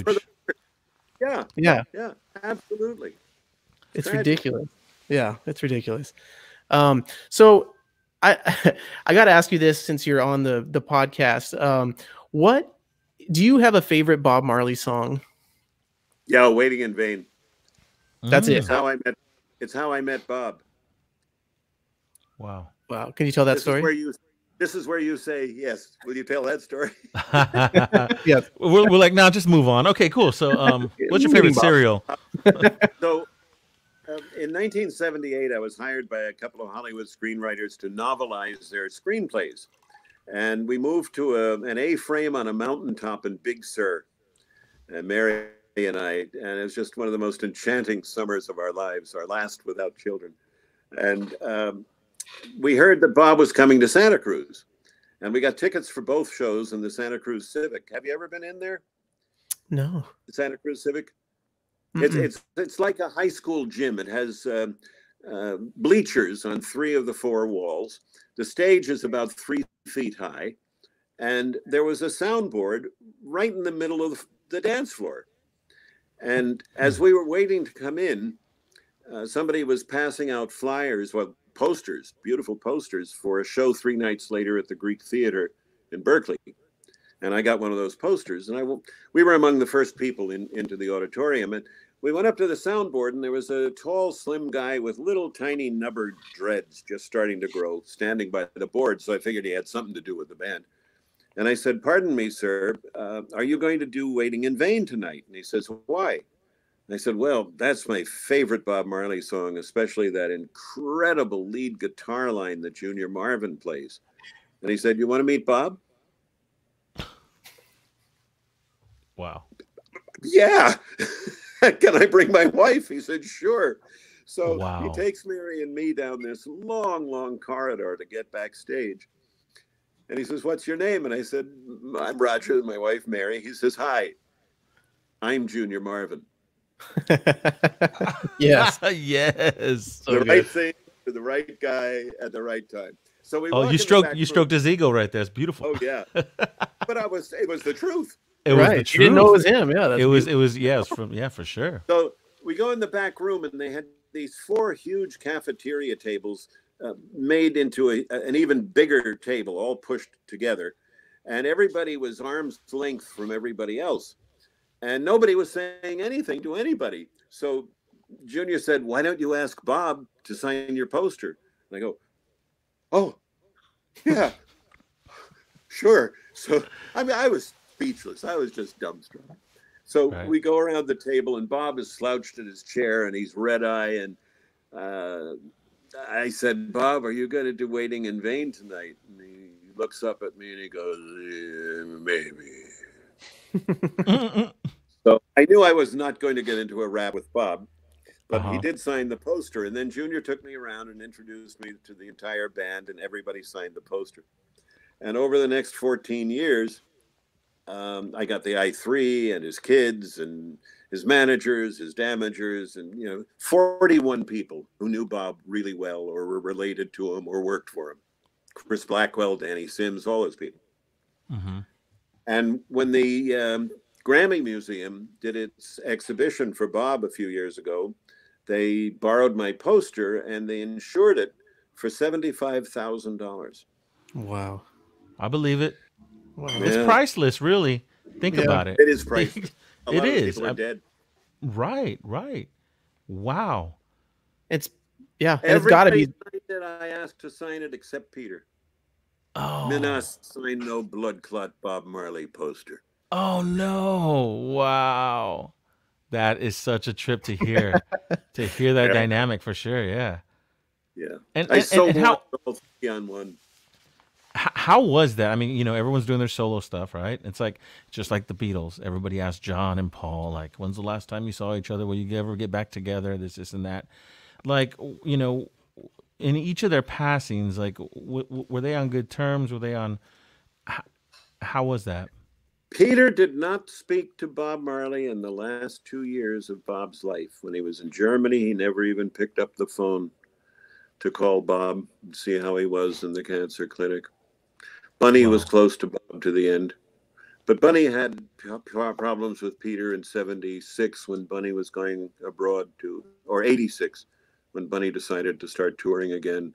And he wanted Peter to come and open for him at Madison Square Garden. And Peter says, "You open for me. I've been traveling the world for years, you know." But, you know, Peter was bitter about Bob's success. There's a lot of stories out there that I don't need to repeat where he was not very charitable toward Bob. It's a shame. There was. But they were also, Bob and Peter were also talking about, and Bunny getting together again. And they did that reunion album in 1984 with Junior Braithwaite from the original lineup, and with Vision Walker, who replaced Bob in 66 when he was in exile in America. That would have been an interesting project. Maybe Bob would have joined in on that. I asked him about it after Peter told me that they were talking about reuniting. He says, "Well, we're on different roads. One man grow mango, one man grow pear." Isn't that a trip? Because I think that, you know, you're only human. And so you kind of in the back of your head might think, you know what, there's a time for that. It's not right now, but, you know, you don't think that, you know, we could leave this earth at any moment. You know, let me reconcile now or whatnot. So, except for Bob, who knew he was going to die at 36. Remember? Really? Wow. Well, if you had read my book, Roger, see, there you go. you would know that. Devin's getting jacked. I'm going to jack him for the book. When Bob went to his mother's house for about 6 months in Wilmington, Delaware, actually it's closer to 9. He was sweeping floors in the DuPont Hotel, but he was writing songs, and he had a couple of young friends, Ibis Pitts and Dion Wilson. And Ibis had a little kind of African arts and crafts store across the street from Bob's mother's house. They became friends, and one day Ibis and Bob and Dion were talking, and they said to Bob, "You know, you're going to be a big star. You're going to have a lot of success, big family, and you know, nice long life, and you're probably going to help a lot of people." And Bob said, "No." He says, "When I'm 36, I'm going to die." Jeez. And they were so struck by the specificity of what this young 24-year-old man was saying that they went to his mother that night and told her what Bob had said. And she confirmed that to me. And I've spoken personally to Dion and Ibis, and both of them swear that's what Bob told them that night in 1966. So it explains how Bob conducted himself in those final years after he learned he had cancer in 1977, because his mother said he slept 2 or 3 hours a night. Otherwise, he was working, and he was never left alone. And, you know, so he knew his time was short and he had to make the most of it. And he did, didn't he? He did. Certainly did. I think think Bob Marley is the greatest songwriter of the 20th century. I can't think of a better songwriter. And not just in Jamaican music. I mean, you know, I love Leonard Dillon's one of my favorite songwriters, Justin Hines, you know, Joseph Hill, but Bob Marley, just there's no bad Bob Marley song. There's not a single bad Bob Marley song. He did make milkshake and potato chips. Okay, well, was it released? Milkshake and potato chips. What label is that on? I need it now. Yeah, what label? I give you one guess. Yeah. Oh, there you go. There you go. It's so funny. I think when I was young, right? I've been listening to Jamaican music for a long time, and when I was young, I felt so much like, oh, well, Bob Marley is the poster for reggae. And when I tell people I listen to reggae or Jamaican music, they go, "Oh, Bob Marley." When you're a young kid, I'm like, well, there's so many other artists that blow Bob Marley out of the water. Like, you know, obviously you're young, and I'm all into the, you know, naming them. Dad, there's Derek Morgan and Prince Buster and this and that, Alton Ellis. And as you mature and you listen to more Jamaican music and you listen to more Bob Marley and his whole, I have to agree with Devin and obviously agree with you, Roger, that yes, he is, there's no fluke. I mean, he is special, and there's could have been no better person than to represent Jamaican music than Bob Marley, for sure. So Well, the famous line from our friend Kat Coor in Third World, everywhere he goes in the world today, he's judged on a scale of 1 to Bob Marley. Mm-hmm. That's so good. It's true. I mean, just his lyrics, just always the way I've never heard another songwriter who can say something so simply and yet poetic at the same time. That's it. It's the concision of a great poet. You know, the one I'm fond of quoting is from the Catch a Fire album. She had brown sugar all over her booga wooga. Booga wooga. Mm-hmm. Yeah, that's not what it means. In Jamaica, in the cane fields, when they cut down the cane, there is this dark brown root, which is useless. There's nothing they can do with it. And the people who work in the fields wear these canvas shoes that they call booga wooga shoes. So if you see a girl in Kingston with brown sugar all over her booga wooga, that means she's a cane field worker in from the country. So it also means that. Right. I definitely tell you that's not what I thought it meant when I first. For me, the line I think of is from the song "She's Gone" from Kaya, and where he says, "Old mockingbird, have you ever heard words that I never heard?" And like that's one of those lines that just he found a way to, like, he wants to say that, you know, his woman has been sad, and he wants to know what she was thinking. And, you know, just wonders about things that she might have thought that he was never privy to. And the way he as a songwriter thinks to express that is like through the point of view of this mockingbird that was the only thing there that heard her say something that he wants to know about. And those kind of lines like are in like every Bob Marley song has a line like that. And it's amazing to me. He is. I mean, even when he first started off, right, his early stuff. I mean, good God, this stuff is just machine to make money. You know, that's everything you need to know about capitalism. Pay people 19 cents an hour in Indonesia to make Nikes, and keep them illiterate so they don't know any better. Good God, this illiteracy is just machine to make money. There it is in a couplet. Yeah. Right. Well, so when you mentioned, what are your favorite songs by Bob? You guys. I like I mentioned it, and I know that it's Back Out, Do It Twice. That whole era is, man, it's just something special about it. And I know it was recorded at Dynamic, and it was on Beverly's or the Leslie Kong stuff. But besides the music, because the music is stellar, it's just the attitude. You know, it's like the Beatles. Every album you think of Abbey Road or your Sgt. Pepper's, and they're different chapters. So yeah, without going into it, it'd definitely have to be a song by that era. And I love Back Out and Do It Twice. Yeah. And that's their pep talk to themselves. Devin? It's so hard because, you know, from that era you mentioned, Roger, I love Caution. You know, that's such a good one. Wicked. I think I heard this from you, Roger, the first time. It's got to be Trouble on the Road Again from the Lee Perry years. That's just just everything from the ambience of the recording. It's like, it sounds like, yeah, it's like scary. It's so good. There's a line in there that says that I know their knees are trembling like their nerve is gone. And but when it wasn't until like I started understanding patois better that I heard that that's what they were saying. For years when I heard that song, I thought they were saying, I know their knees are trembling like a dead nervous clown. Like that's always, I would sing the song on guitar and sing that line, and just one day I heard it for the 200th time, and it was just like clear in my ears. I was like, oh, wait a minute, it's not a dead nervous clown.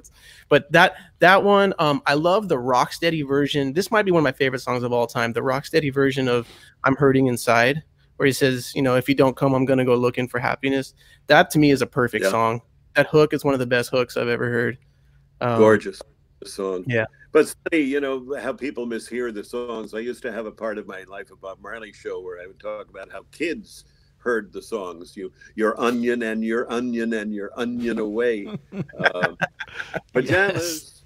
I want pajamas with you. Pajamas. What were some of them? Devin, Mike Devin, our son, used to sing "Set the Cactus Free." And from Exodus. Nice. It makes me feel like a sweet steak dinner. And somebody from Scandinavia visited the archives once and said Bob wrote a Scandinavian song. I said, no, he didn't. So yes, he did. I said, which one? I'll never forget Norway, how they crucified Jesus. Jeez. Yep.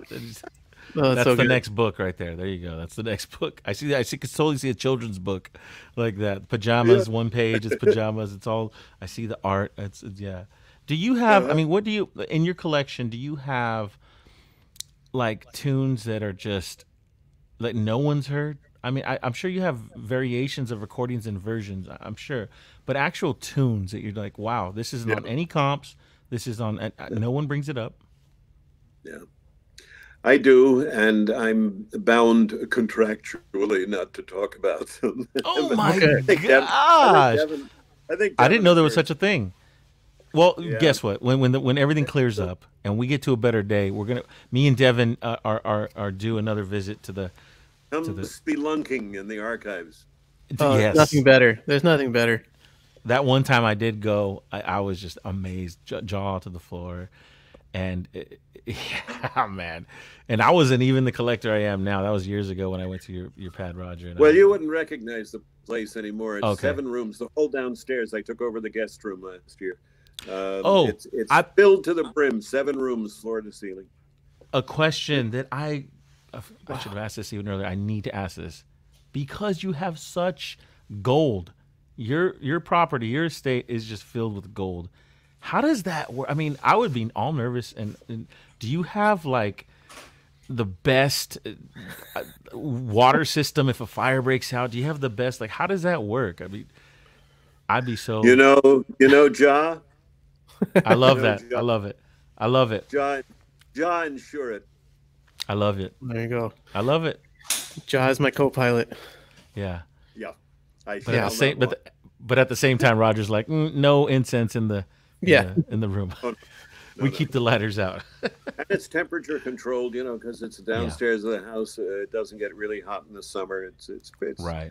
But it's just so filled with boxes on boxes. There's 1,500 T-shirts. There's, statues and paintings and framed posters and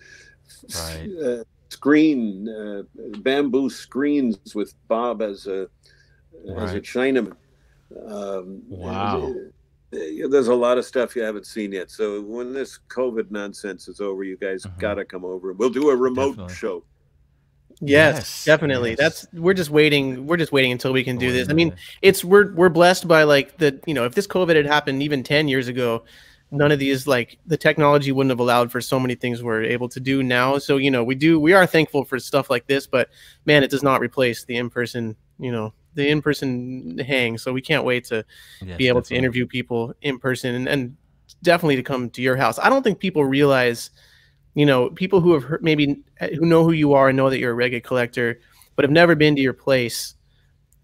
I don't think they really realize what you have there, because it's not just that you are a collector with many records and artifacts, but the setup of it. It's like, I always call it Reggae Disneyland. And, you literally like go through, you think it's a wall, but then it opens into a door, and then you're in this weird, like, it's like the Haunted Mansion at Disneyland. Like, you're in this little area, and then like each wall opens up, and suddenly you think you've seen your collection. You've seen all the stuff in the living room and everything, and then you're like, okay, now let's actually see the collection. And then this giant room that's hidden, full of. It is Disneyland, and halfway. It's amazing. Halfway through, there's a popcorn machine, a churro machine, and there's cotton candy. It's a journey. It's a great journey. What would you say? Because I know there's been some interviews on YouTube, Roger. But what would you recommend for someone who really hasn't, that wants to kind of experience what you got going on? And like, is there any like YouTube video? I did an interview about a year ago with Phil Cogan. Phil Cogan is just a charming guy. He was raised in the Caribbean and New Zealand, and he is the host producer of The Great Race. He's won 10 Emmys, and he has been to 130 countries around the world. And in every one of them, he said, he has found evidence of Bob Marley.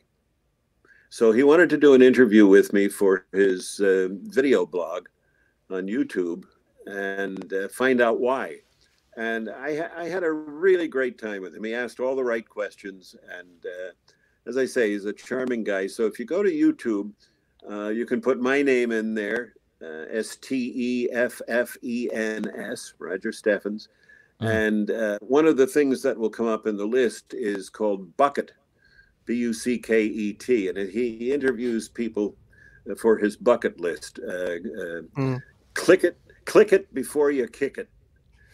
Nice. I am bucket number 21. Wow. 20. Good number to be. So it's easy to find, and that's a good one.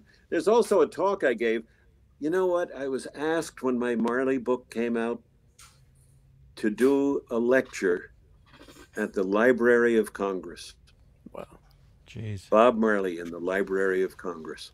And that is on video. So if you put my name in and put Library of Congress, that video will come up. And that's got a lot of excerpts from the book, So Much Things to Say. So those two are worth looking at. And then there's the most wacky interview I've ever done in my life with a fellow named Jerry Fialka, Fialka. And his is about philosophy. And you guys should watch it just for ideas of things that you can ask people in your interviews. Okay. Because these are questions that you've probably never thought of asking anybody ever in your whole life. But they force you to really get down to your basic moral philosophy and tell people who you are and what you would do. And so Jerry, with a J, Fialka, is also in the list if you Google me. So wow. I think those three are good places to start, but there's scores of interviews with me all over the internet to help people who have to listen to all of that stuff.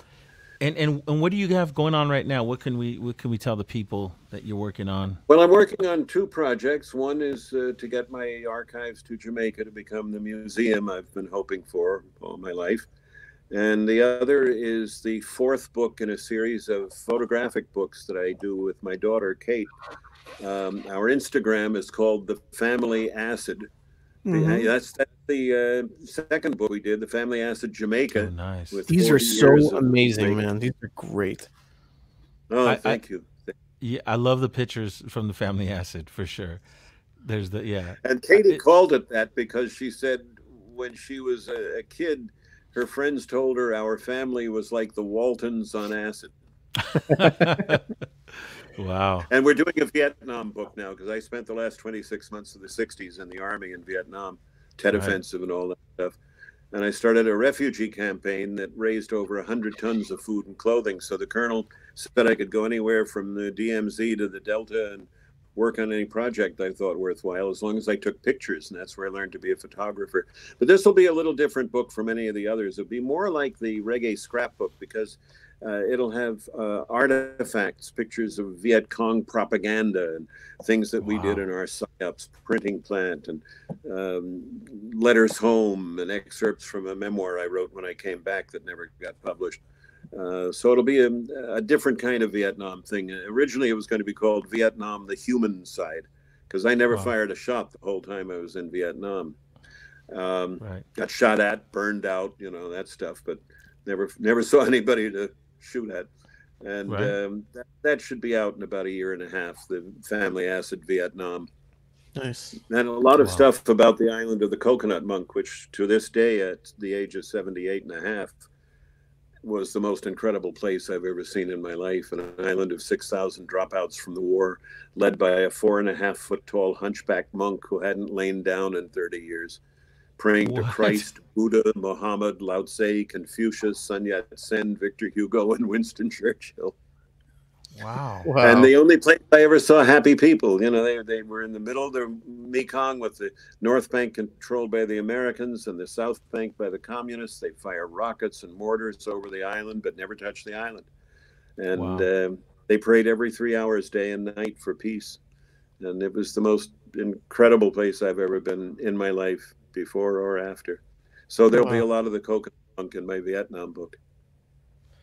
That's amazing. I can't wait for that. Everyone should really go follow The Family Acid on Instagram. It's pretty much the best page on Instagram. The photos are amazing. Right. Yeah. As Roger said, it's run by Roger's daughter, Kate. It's really great. It's so good. Well, man, we could do this for hours and hours. It's coming up to the 2-hour mark. So what we like to do at the end, is a little thing called the rapid fire question, where we're just gonna ask you just some quick questions, and you just kind of, some of them are either or, some of them are more open ended, but just kind of the first thing that comes to your head. Roger, Right. you want to start? You want to start? Yes. Favorite song on the Catch a Fire album? Concrete Jungle. Go ahead, Dev. Very good. U-Roy or I-Roy? U-Roy. Sativa. He or was the indica? inventor. I-Roy called himself that in homage. Right, U-Roy. right. And Sativa. U-Roy just did a great album with the tracks from Lee Perry. You know about that Dr. Dredd did, the My Cup Runneth Over album? I think can you tell us about that? I think I heard about that. That sounds familiar. He has U-Roy. He comes. There's, yeah, just, U-Roy comes in. wow. You Look see at that? There it is. Yeah. Wow. And here's this incredible picture, really great picture of Lee Perry and U-Roy and the Wailers sitting around a table Wow. sharing a Look chat. at that. Are you? Wow, that It's looks all really the dope. original Lee Perry tracks from 1970 and 71 with brand new U-Roy raps over them. Dr. Dredd did it. It's called My Cup Runneth Over. It's a great album. Wow. And I Gotta wrote check that I out. wrote the liner for it. Of course you did. Of course. Of course. Of course. That's amazing. Um, Okay, Raj, go ahead. Sativa or indica? Indica. Okay. Dev. That seems to be the consensus In fact, answer. Yeah. Speaking of herb, Herbit. I never smoked a cigarette before I went to Vietnam, and I had done acid 2 years before I went to Nam, and I'd never smoked a joint. I mean, if you've had an H-bomb, what do you need a firecracker for? Right.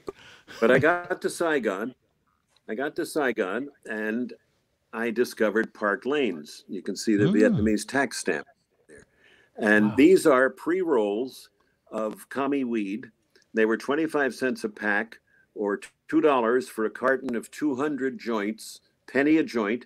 That's how they won the war. And that's where I first started smoking herb.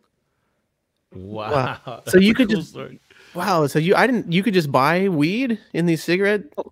Anywhere. You ask your petty cab driver, give you a pack. You send somebody out for a carton. In the boonies, the maids would smuggle it on base, and they'd put it under your pillow in your bunk in the barracks. Wow. Quarter a pack. That's how they won the war. It's so true. Peter Tosh would have been like, it takes more than this to get my propeller going. Take the whole carton. Yes. Okay, let's see. Oh, which one? Okay, Studio One or Treasure Isle? Studio One. Studio One rules. Yeah. Chris Blackwell or Chris Wilson? Oh, Chris Wilson. I mean, never mind. Bite your tongue, Roger. Exactly. It was more for jokes. I love Chris Wilson. Chris, He's a been a great dear guy. friend. We did a lot of projects together over the years. Right. Leroy notated all the Wailers' Coxsone catalog thanks to Chris. Okay, well, this is more open-ended, but I just wanted to, I didn't get to this question, so I'll sneak it in the rapid fire section. Favorite reggae harmony group? Oh, God. Leaving the Wailers out. We'll leave the Wailers out. The Wailers? Yeah, besides the Wailers.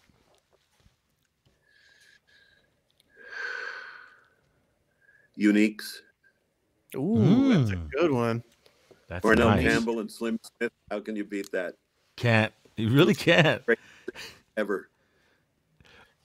That was a really great answer. I was thinking, like, is he going to say Mighty Diamonds? Is he going to say, like, Heptone? Uniques is great. Uniques is really But really Just good. think about it. Right. Uniques is like the band that the Mighty Diamonds and Heptones will say, "Oh yeah, no, the Uniques." You Yeah. know. And Okay. Winston Jarrett and the Flames. Winston Jarrett is one of my all-time great love singers. I just think he is so underrated. He's still alive. He's in his 90s. We backed him up, right, Devin? Roger you and I, did? yeah, Roger We and both I did in the same drove band. to Seattle with the Expanders and played. They wanted us to come play a show before Expanders really had a lot of records out, and they were like, come play at this venue up there called the Nectar Lounge, which is a great venue. And they said, and we were like, why do you want us to play? And he's like, I kind of, play the show, but only if you we'll back up Winston Jarrett as the opening act. So we were just only like, if you. yeah, all right. Oh, do we have to? Yeah, exactly. We didn't do a Do we have rehearsal. We just learned the tunes he gave us, and we met him like 15 minutes before the show started, and we played the show. We have a so cool much picture fun. with him from that That show. was so much Do you fun. have the tape? Do you have a tape of the show? Man, Don't think this was right. This was like, what year was this? This was right in between. Like there was no like cassette player to put stuff in anymore because tapes weren't happening. But like it was right before I bought my little digital field recorder that I was bringing with me everywhere. So I don't know. That doesn't mean that one doesn't exist. I bet you with some work I could track one down. might be some YouTube stuff too. You never There's know. probably some YouTube stuff. Yeah. Did you ever see the documentary about him? No, No. I didn't know there was one. Yeah, I narrated it. It's on YouTube. Wow. Oh, nice. That's going on my watch later list. I'll watch that Right. tonight. I'm gonna go down the YouTube rabbit hole after this, and it's I gonna know. be over with. You get so many gifts, I'm sure, because people know who Guests? you are, and Gifts. gifts like gifts. Oh, yeah. Oh, You're well, gifted so many different things, I'm sure, that it's surrounded around Bob Marley and the Wailers. So what is the one like most unique or weirdest thing that you've gotten gifted over the years? Well, that's a good question because I've got so many wonderful things thanks to other people. That's why I wanted to be the museum, because it's people's favorite things all in one place would be wonderful to have. Oh, gosh. Hey, I got that same sort of chair. Charlie Comer. I told you about Charlie. Charlie Comer was Bob and Peter's publicist, the old Irishman who asked me to bring the herb to Peter. Charlie was my Dutch uncle. I had written, I think, 2 pieces in Reggae News, and he treated me like I was Bob Woodward or somebody. And he got me in to have a private conversation with Peter, and I was able to bring Peter over to Hank's house. And I loved Charlie, And when he died, he left me his diamond record of legend. That stands for 10 million sales made out to Charlie. Now, gold records are only important if they were given to the artist himself or someone very close to the artist who had played some role in the success of that project. You guys know that. So this is inscribed to Charlie, and it was his inheritance to me. He spent the last week of his life here with me when he was dying. And I treasure that as much as anything anybody's given me. Yeah. Wow. Yeah, that's up there. That's number one right there. Yeah. Devin, I'm all out of the rapid fire questions. That's it. I was gonna ask Bob Marley. I was gonna say Bob Marley, the Lee Perry years or the Island record years, but I feel like we already kind of touched on that. But if you had to pick between the two, I think for the Wailers as a trio, the most important sessions were the Lee Perry ones. They're the ones with the most lasting effect. They were closer to what modern roots was as opposed to the Island period, the Coxon period. The Lee Perry period. But, almost all of the Island albums were produced by Bob, even though Blackwell put his name on them and took 2% for it. He did play a role in producing and Americanizing the Catch a Fire album.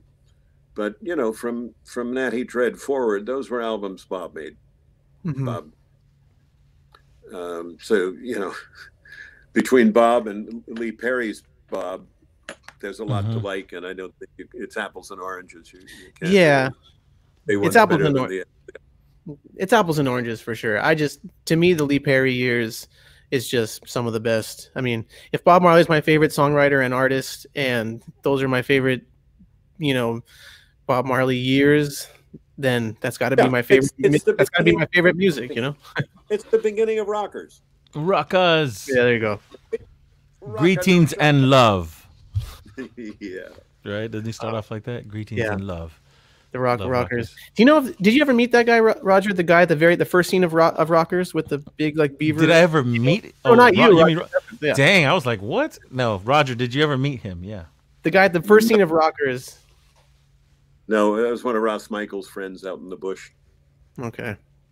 I love Rockers. But we drove all the way to San Francisco to see the premiere. Wow. It's got to be the best reggae movie, right? At the Castro Theater. Wouldn't you say that's the best reggae movie? I would call Rockers the best reggae movie. Hard to beat. Well, harder they come in Rockers for me. You got Rockers, and you have to think about the greatest reggae documentary ever made by my dear recently deceased friend Jeremy Marr, Roots Rock Reggae. Roots Rock Reggae. Yeah, they keep pulling scenes out of that for documentaries for decades after. You know, the classic thing with the Gladiators and Lee Perry and this go together. Ross Michael and barefoot out in the boonies in the stream, and Joe Higgs singing "There's a Reward" on his porch. That's just such a you Roy. You know, everybody who counted, Jacob Miller, they're all in that film. Yeah. And Heartland Reggae too, right? That was one. Heartland Reggae. You want? Can I spill some secrets as long as we're getting? Please. I was afraid to tell people for years, but I do 3 voices in that film because Randy Torno and Jim Lewis were here in L.A. Editing that film in the late 70s. And I set up evenings for them to see that film with Bob Marley when he was here on his last tour. On the Monday night, I set up a screening of Jeff Walker's Smile Jamaica footage, and the next night, a work print of Heartland Reggae. Got to watch Bob, and that was a very important film. I started to think of something else, and I got sidetracked there. You were going to spill some secrets. That's some voice. Oh yeah, okay. Give us the goods. So Heartland Reggae, they asked me to dub some of Peter Tosh's speech at the One Love Peace concert because they thought the patois was too thick and people wouldn't be able to penetrate it. So I said I would do that, but you can't say it's Peter's voice. You can say those were the words of Peter Tosh, right? So when I get the final film from them, you hear me do Peter's quote, and then the narrator comes on and says, "That was Peter Tosh." No, it wasn't. That was Roger freaking Steffens. And I'm also the voice of Marcus Garvey. Right. And Haile Selassie. Wow. So I was always afraid, some Rasta would come and beat me with a bamboo pole if they heard that I was doing His Majesty's voice. But, no. So far, so good. Harm. After this show, though. Yeah. You spilled the secrets now. I hope that's on your resume, too, like on your long list of things. No, I never told anybody. You're like, no. The voice of Marcus Garvey. Ladies and gentlemen, we should have introduced you like that. That would have been great. Yeah. Ladies and gentlemen, the voice of Marcus Garvey. Welcome to the show. Well, Roger, Go ahead. No, please finish that. Have you ever seen Forrest Gump? I tell people this all the time. I love that movie. Please, go ahead. I'm the announcer in the White House when he goes to visit Kennedy and he has to I did not know that. I did not know that. Wow. I'm also the announcer at the bicentennial celebrations, and his old lady gets up and turns me off. I've been coming to your house since I was in 10th grade or something, and I remember sitting in high school science class. I don't know what year it was. I remember sitting in science class and we were watching some documentary, and I'm just kind of half paying attention, and all of a sudden I'm like, I know that voice. And you were totally one of the voices in some kind of, so whatever we were watching in science class that day, it was absolutely your voice. I was like, that is Roger. Wow. There was when the proton and the neutron. Yeah. Cy Wexler science films, they were shown in schools all over the country. And I was his primary voice for about 15 years. There you go. I didn't even know that. That was, wow. I got it right. Yeah, that was a trip. That was just pulled me out of I was like, Roger, this is weird. It's crazy. You know what's funny? I did a movie called Can't Hardly Wait about the Oh, last day I of know high that school. movie. Yeah. Know that movie? You know who Yeah. I am? I am the love jock. Oh snap! Everything's coming. Everything's making sense now. Oh, well, now I got to watch that movie again. Wow. I remember playing an early show at the University of Indiana in Bloomington, and I got to know the MC of the evening before they brought me on, and I told her that, you know, I was a voiceover actor in Hollywood, and she had a little prepared thing. You know, this man has narrated an Oscar-winning documentary, and he's done a syndicated show heard on 130 stations around the world. And I said, "Yeah, did you ever see that movie?" And she said, "Yeah." And I said, "Well, I'm the love jock." And she almost dropped her papers. And she came out on stage and she said, "You know, this guy you're about to hear, I mean, he did an Oscar-winning film and a lot of other stuff, but that doesn't matter. He's the love jock and can't hardly..." My face went nuts. They were screaming at me. Right. I mean, this is a long time ago when the film had just come out, but evidently all these kids had seen it. The love. The next time we have you on the show, the intro is going to be lecturer, author, the voice of Marcus Garvey, Haile Selassie, the love jock himself, Roger Steffens. Oh man, Yes. so good. Well, Jeez. Raj, we really got to have you on again. We could do this for hours. Thank you so much for coming on. It was great. It was just great to see you. I miss you. You know, I hope we can occupy the same physical space, you know, before too long.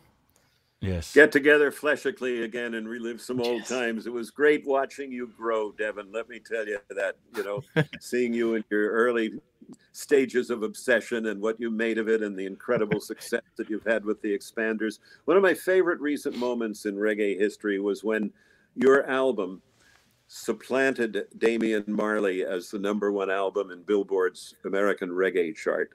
Congratulations once more on that. That was a hell of an album too. And Raj, I look forward to welcoming you back too. I remember you when you had hair.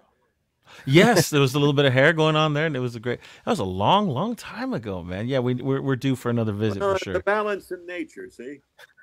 Yeah, exactly. Yeah, I gave you some of that right there. I That's like so the good. look. It looks great. That backlight is pretty trippy, isn't it? I love it. It's very good. Metaphoric. Man, thank you so much, Raj. Please give our best to Mary again. It was good to see her for a second in the sound check, and and the whole family, and everybody, you know, go pick up the Family Acid books that are available, and look out for the Family Acid Vietnam book coming out pretty soon, right? And go to niceup.com and sign the petition to get Rock and Roll Hall of Fame membership for Toots Hibbert. Yes. Nice Up. Take you 30 seconds of your life, and please spread the word to everybody else. Hey, this was really fun for me. It's so wonderful to talk to people who know what they're talking about. You know. Well, thank you, Roger. That's the biggest compliment you can give us. Right. Thank you so much, man. One love, my brother. All right, Raj. We'll see you, Roger. See you soon. Till next. Yeah. Man, that was so much fun. So much fun. Wow. I just feel just really lucky doing these. Like if COVID has a silver lining for me personally, it's been the Reggae PodClash, because I just can't believe the people we've been able to talk to. And I mean, right there, Roger was talking about bucket lists. I mean, that was a bucket list for me because, you know, I've known Roger for about 20 years, but I've always wanted to interview him, you know, and just that was. Well, that's like, I don't know, man. That's like cooking for Ramsay or something, Chef Ramsay, or you know what I mean? That's like cooking. It's like you're interviewing the master, you know. Well, it's just because he just knows everything, and he's got such great stories. For sure. And anything you bring up, he can relate to something else that's more interesting than the subject you raised, you know. And it was so rewarding just to, like I said, we're big fans of reggae music, so it's like, you know, if this was going live or not, this is the kind of hang that we would just get so stoked on. If anyone ever has a chance to go to Roger Steffens' house, don't pass. Don't pass that. I'm telling you, the vibe at Roger's house, just between him and his wife Mary, who are just the best people, and then the collection that he has. And like I said, it's not just a collection; it's the way it's presented and organized. Right. It's Roger just Roger really cares. He nurtures the whole collection, you know. yeah, there's no place like it because now, especially in this day and age of like being able to order records, and there are people in the world who have maybe bigger record collections, although it'd be hard pressed. He's got a huge record collection, but maybe have like you could find a collector who's got like some 1969 early reggae singles that Roger maybe doesn't have on LP or 7-inch or whatever, but just there's no collection in the world like the Reggae Archives at his house, because it's just it's a museum. It's a museum in his house. He presents it as such. He's got everything signed. He downplays it, but he's got the first record that Bob Marley was given the day he recorded the record, his first record, and brought it home and gave it to his mom.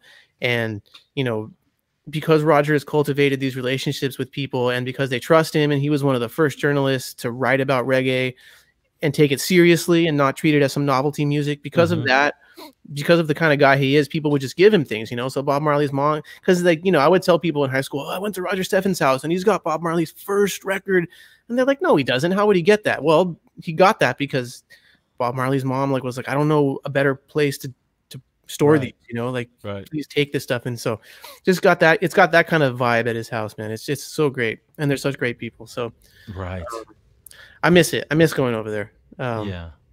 And hopefully someday soon we'll be able to do it. And I'm just looking here for our next slide. This was a long episode, which was very good. But what do you got coming up, Roger? Man, it's Christmas time. It's December, and I know it may not feel like your average Christmas year, and it shouldn't, and that's cool. That's okay. But what you can do is jam out at home to some new music. I have a new 45 I just released. It's the rocksteady rendition of the Peanuts gang. Charlie Brown, Snoopy, and the whole crew. Christmas time is here, and then Linus and Lucy on the flip. They're reggae and rocksteady versions of the two classic tunes that you definitely have heard. And so go to rogerrivas.com, go check that out and get your copy. I'm sending copies. I've been sending copies out all week. A lot of people have been getting them day by day and posting and tagging. So it's a really cool, fun thing that I do. I try to do it every year, is release a reggae 45, rocksteady reggae kind of stuff. So go to rogerrivas.com, get your copy, man. I'll be throwing it in the mailbox for you. And Devin, beautiful. What do you got cracking? I've got the same things going on every Tuesday. Please join me at 5 p.m. Pacific time on rootfire.net/TV or my Facebook or my Instagram for songbook sessions. I sit right in this chair and I play guitar and sing songs. I'll take your requests if you want to hear Expander stuff, if you want to hear some of this new acoustic album stuff that I've been working on and that we're finishing this weekend. I just mastered it yesterday. Roger and I are put the finishing touches on the art, and it will be sent off to the vinyl plant next week. But just come hang. It's really, really a fun Tuesday. This last Tuesday, I lost my voice, but I did it anyway and did like a Q&A, and I thought I would just go for 15 minutes, and I ended up almost going the whole time. We had a cool hang. Wow. So it's really fun. If you want to take a music lesson, go to backstagemusiclessons.com. I really love giving beginning guitar lessons, songwriting lessons, vocal lessons. Let's do a lesson. I am going to enjoy it as much or as more as you will. So please don't be shy. Let's do a lesson. And then go follow me on Twitch, because I want to do some DJ live streams, and Twitch is the place. Man-Like-Devin. And then the next episode. So a couple things. First of all, in 2 weeks from today, we've got the great Derek Morgan, ska pioneer, Jamaican music pioneer, joining us. We're really stoked about this. Roger and I and Reed from Rootfire have a weekly call where we talk about, we have our list of like guests we want, and we have, people are at different tiers on the list. And Derek Morgan has just been at the very top of the list, really since we started the show. And we're just really, really stoked to get the chance to talk to Derek Morgan in a couple weeks. So make sure you tune into that. And then that's December 19th. That will also be the last episode of the Reggae PodClash of 2020 and the last episode on a Saturday, because in 2021 we are switching over to Thursday nights. Thursday nights indeed. Now that music is starting to maybe baby crank up a little bit again, live music, we wanted to get ahead of the curve. It's going to be hard to get artists to come on Saturday nights, once touring starts up again. So For now, we're switching to Thursdays. So we got one more Saturday, which is 2 weeks from tonight, December 19th. And after that, we'll be moving to Thursdays. Yes. Which is going to be good. It's going to be good for all of us. And, other than that, please, everybody, go subscribe to the show in podcast form, wherever you get your podcasts. Please leave a 5-star review and leave a comment. It really helps us move up the charts in terms of like when people search for reggae podcasts. All that really helps us come out. So if you want to know how to support the show, that's a great way to do it. And until 2 weeks from now, when we have Derek Morgan, this is Man-Like-Devin and Reggae Raj saying, later days, everyone. We should have like a thing that we say at the end, saying, and we both say it, that's our cue to say it at the same time. Reggae later. Yeah. Everybody say Irie. Reggae later on 3. 1, 2, 3. Reggae later.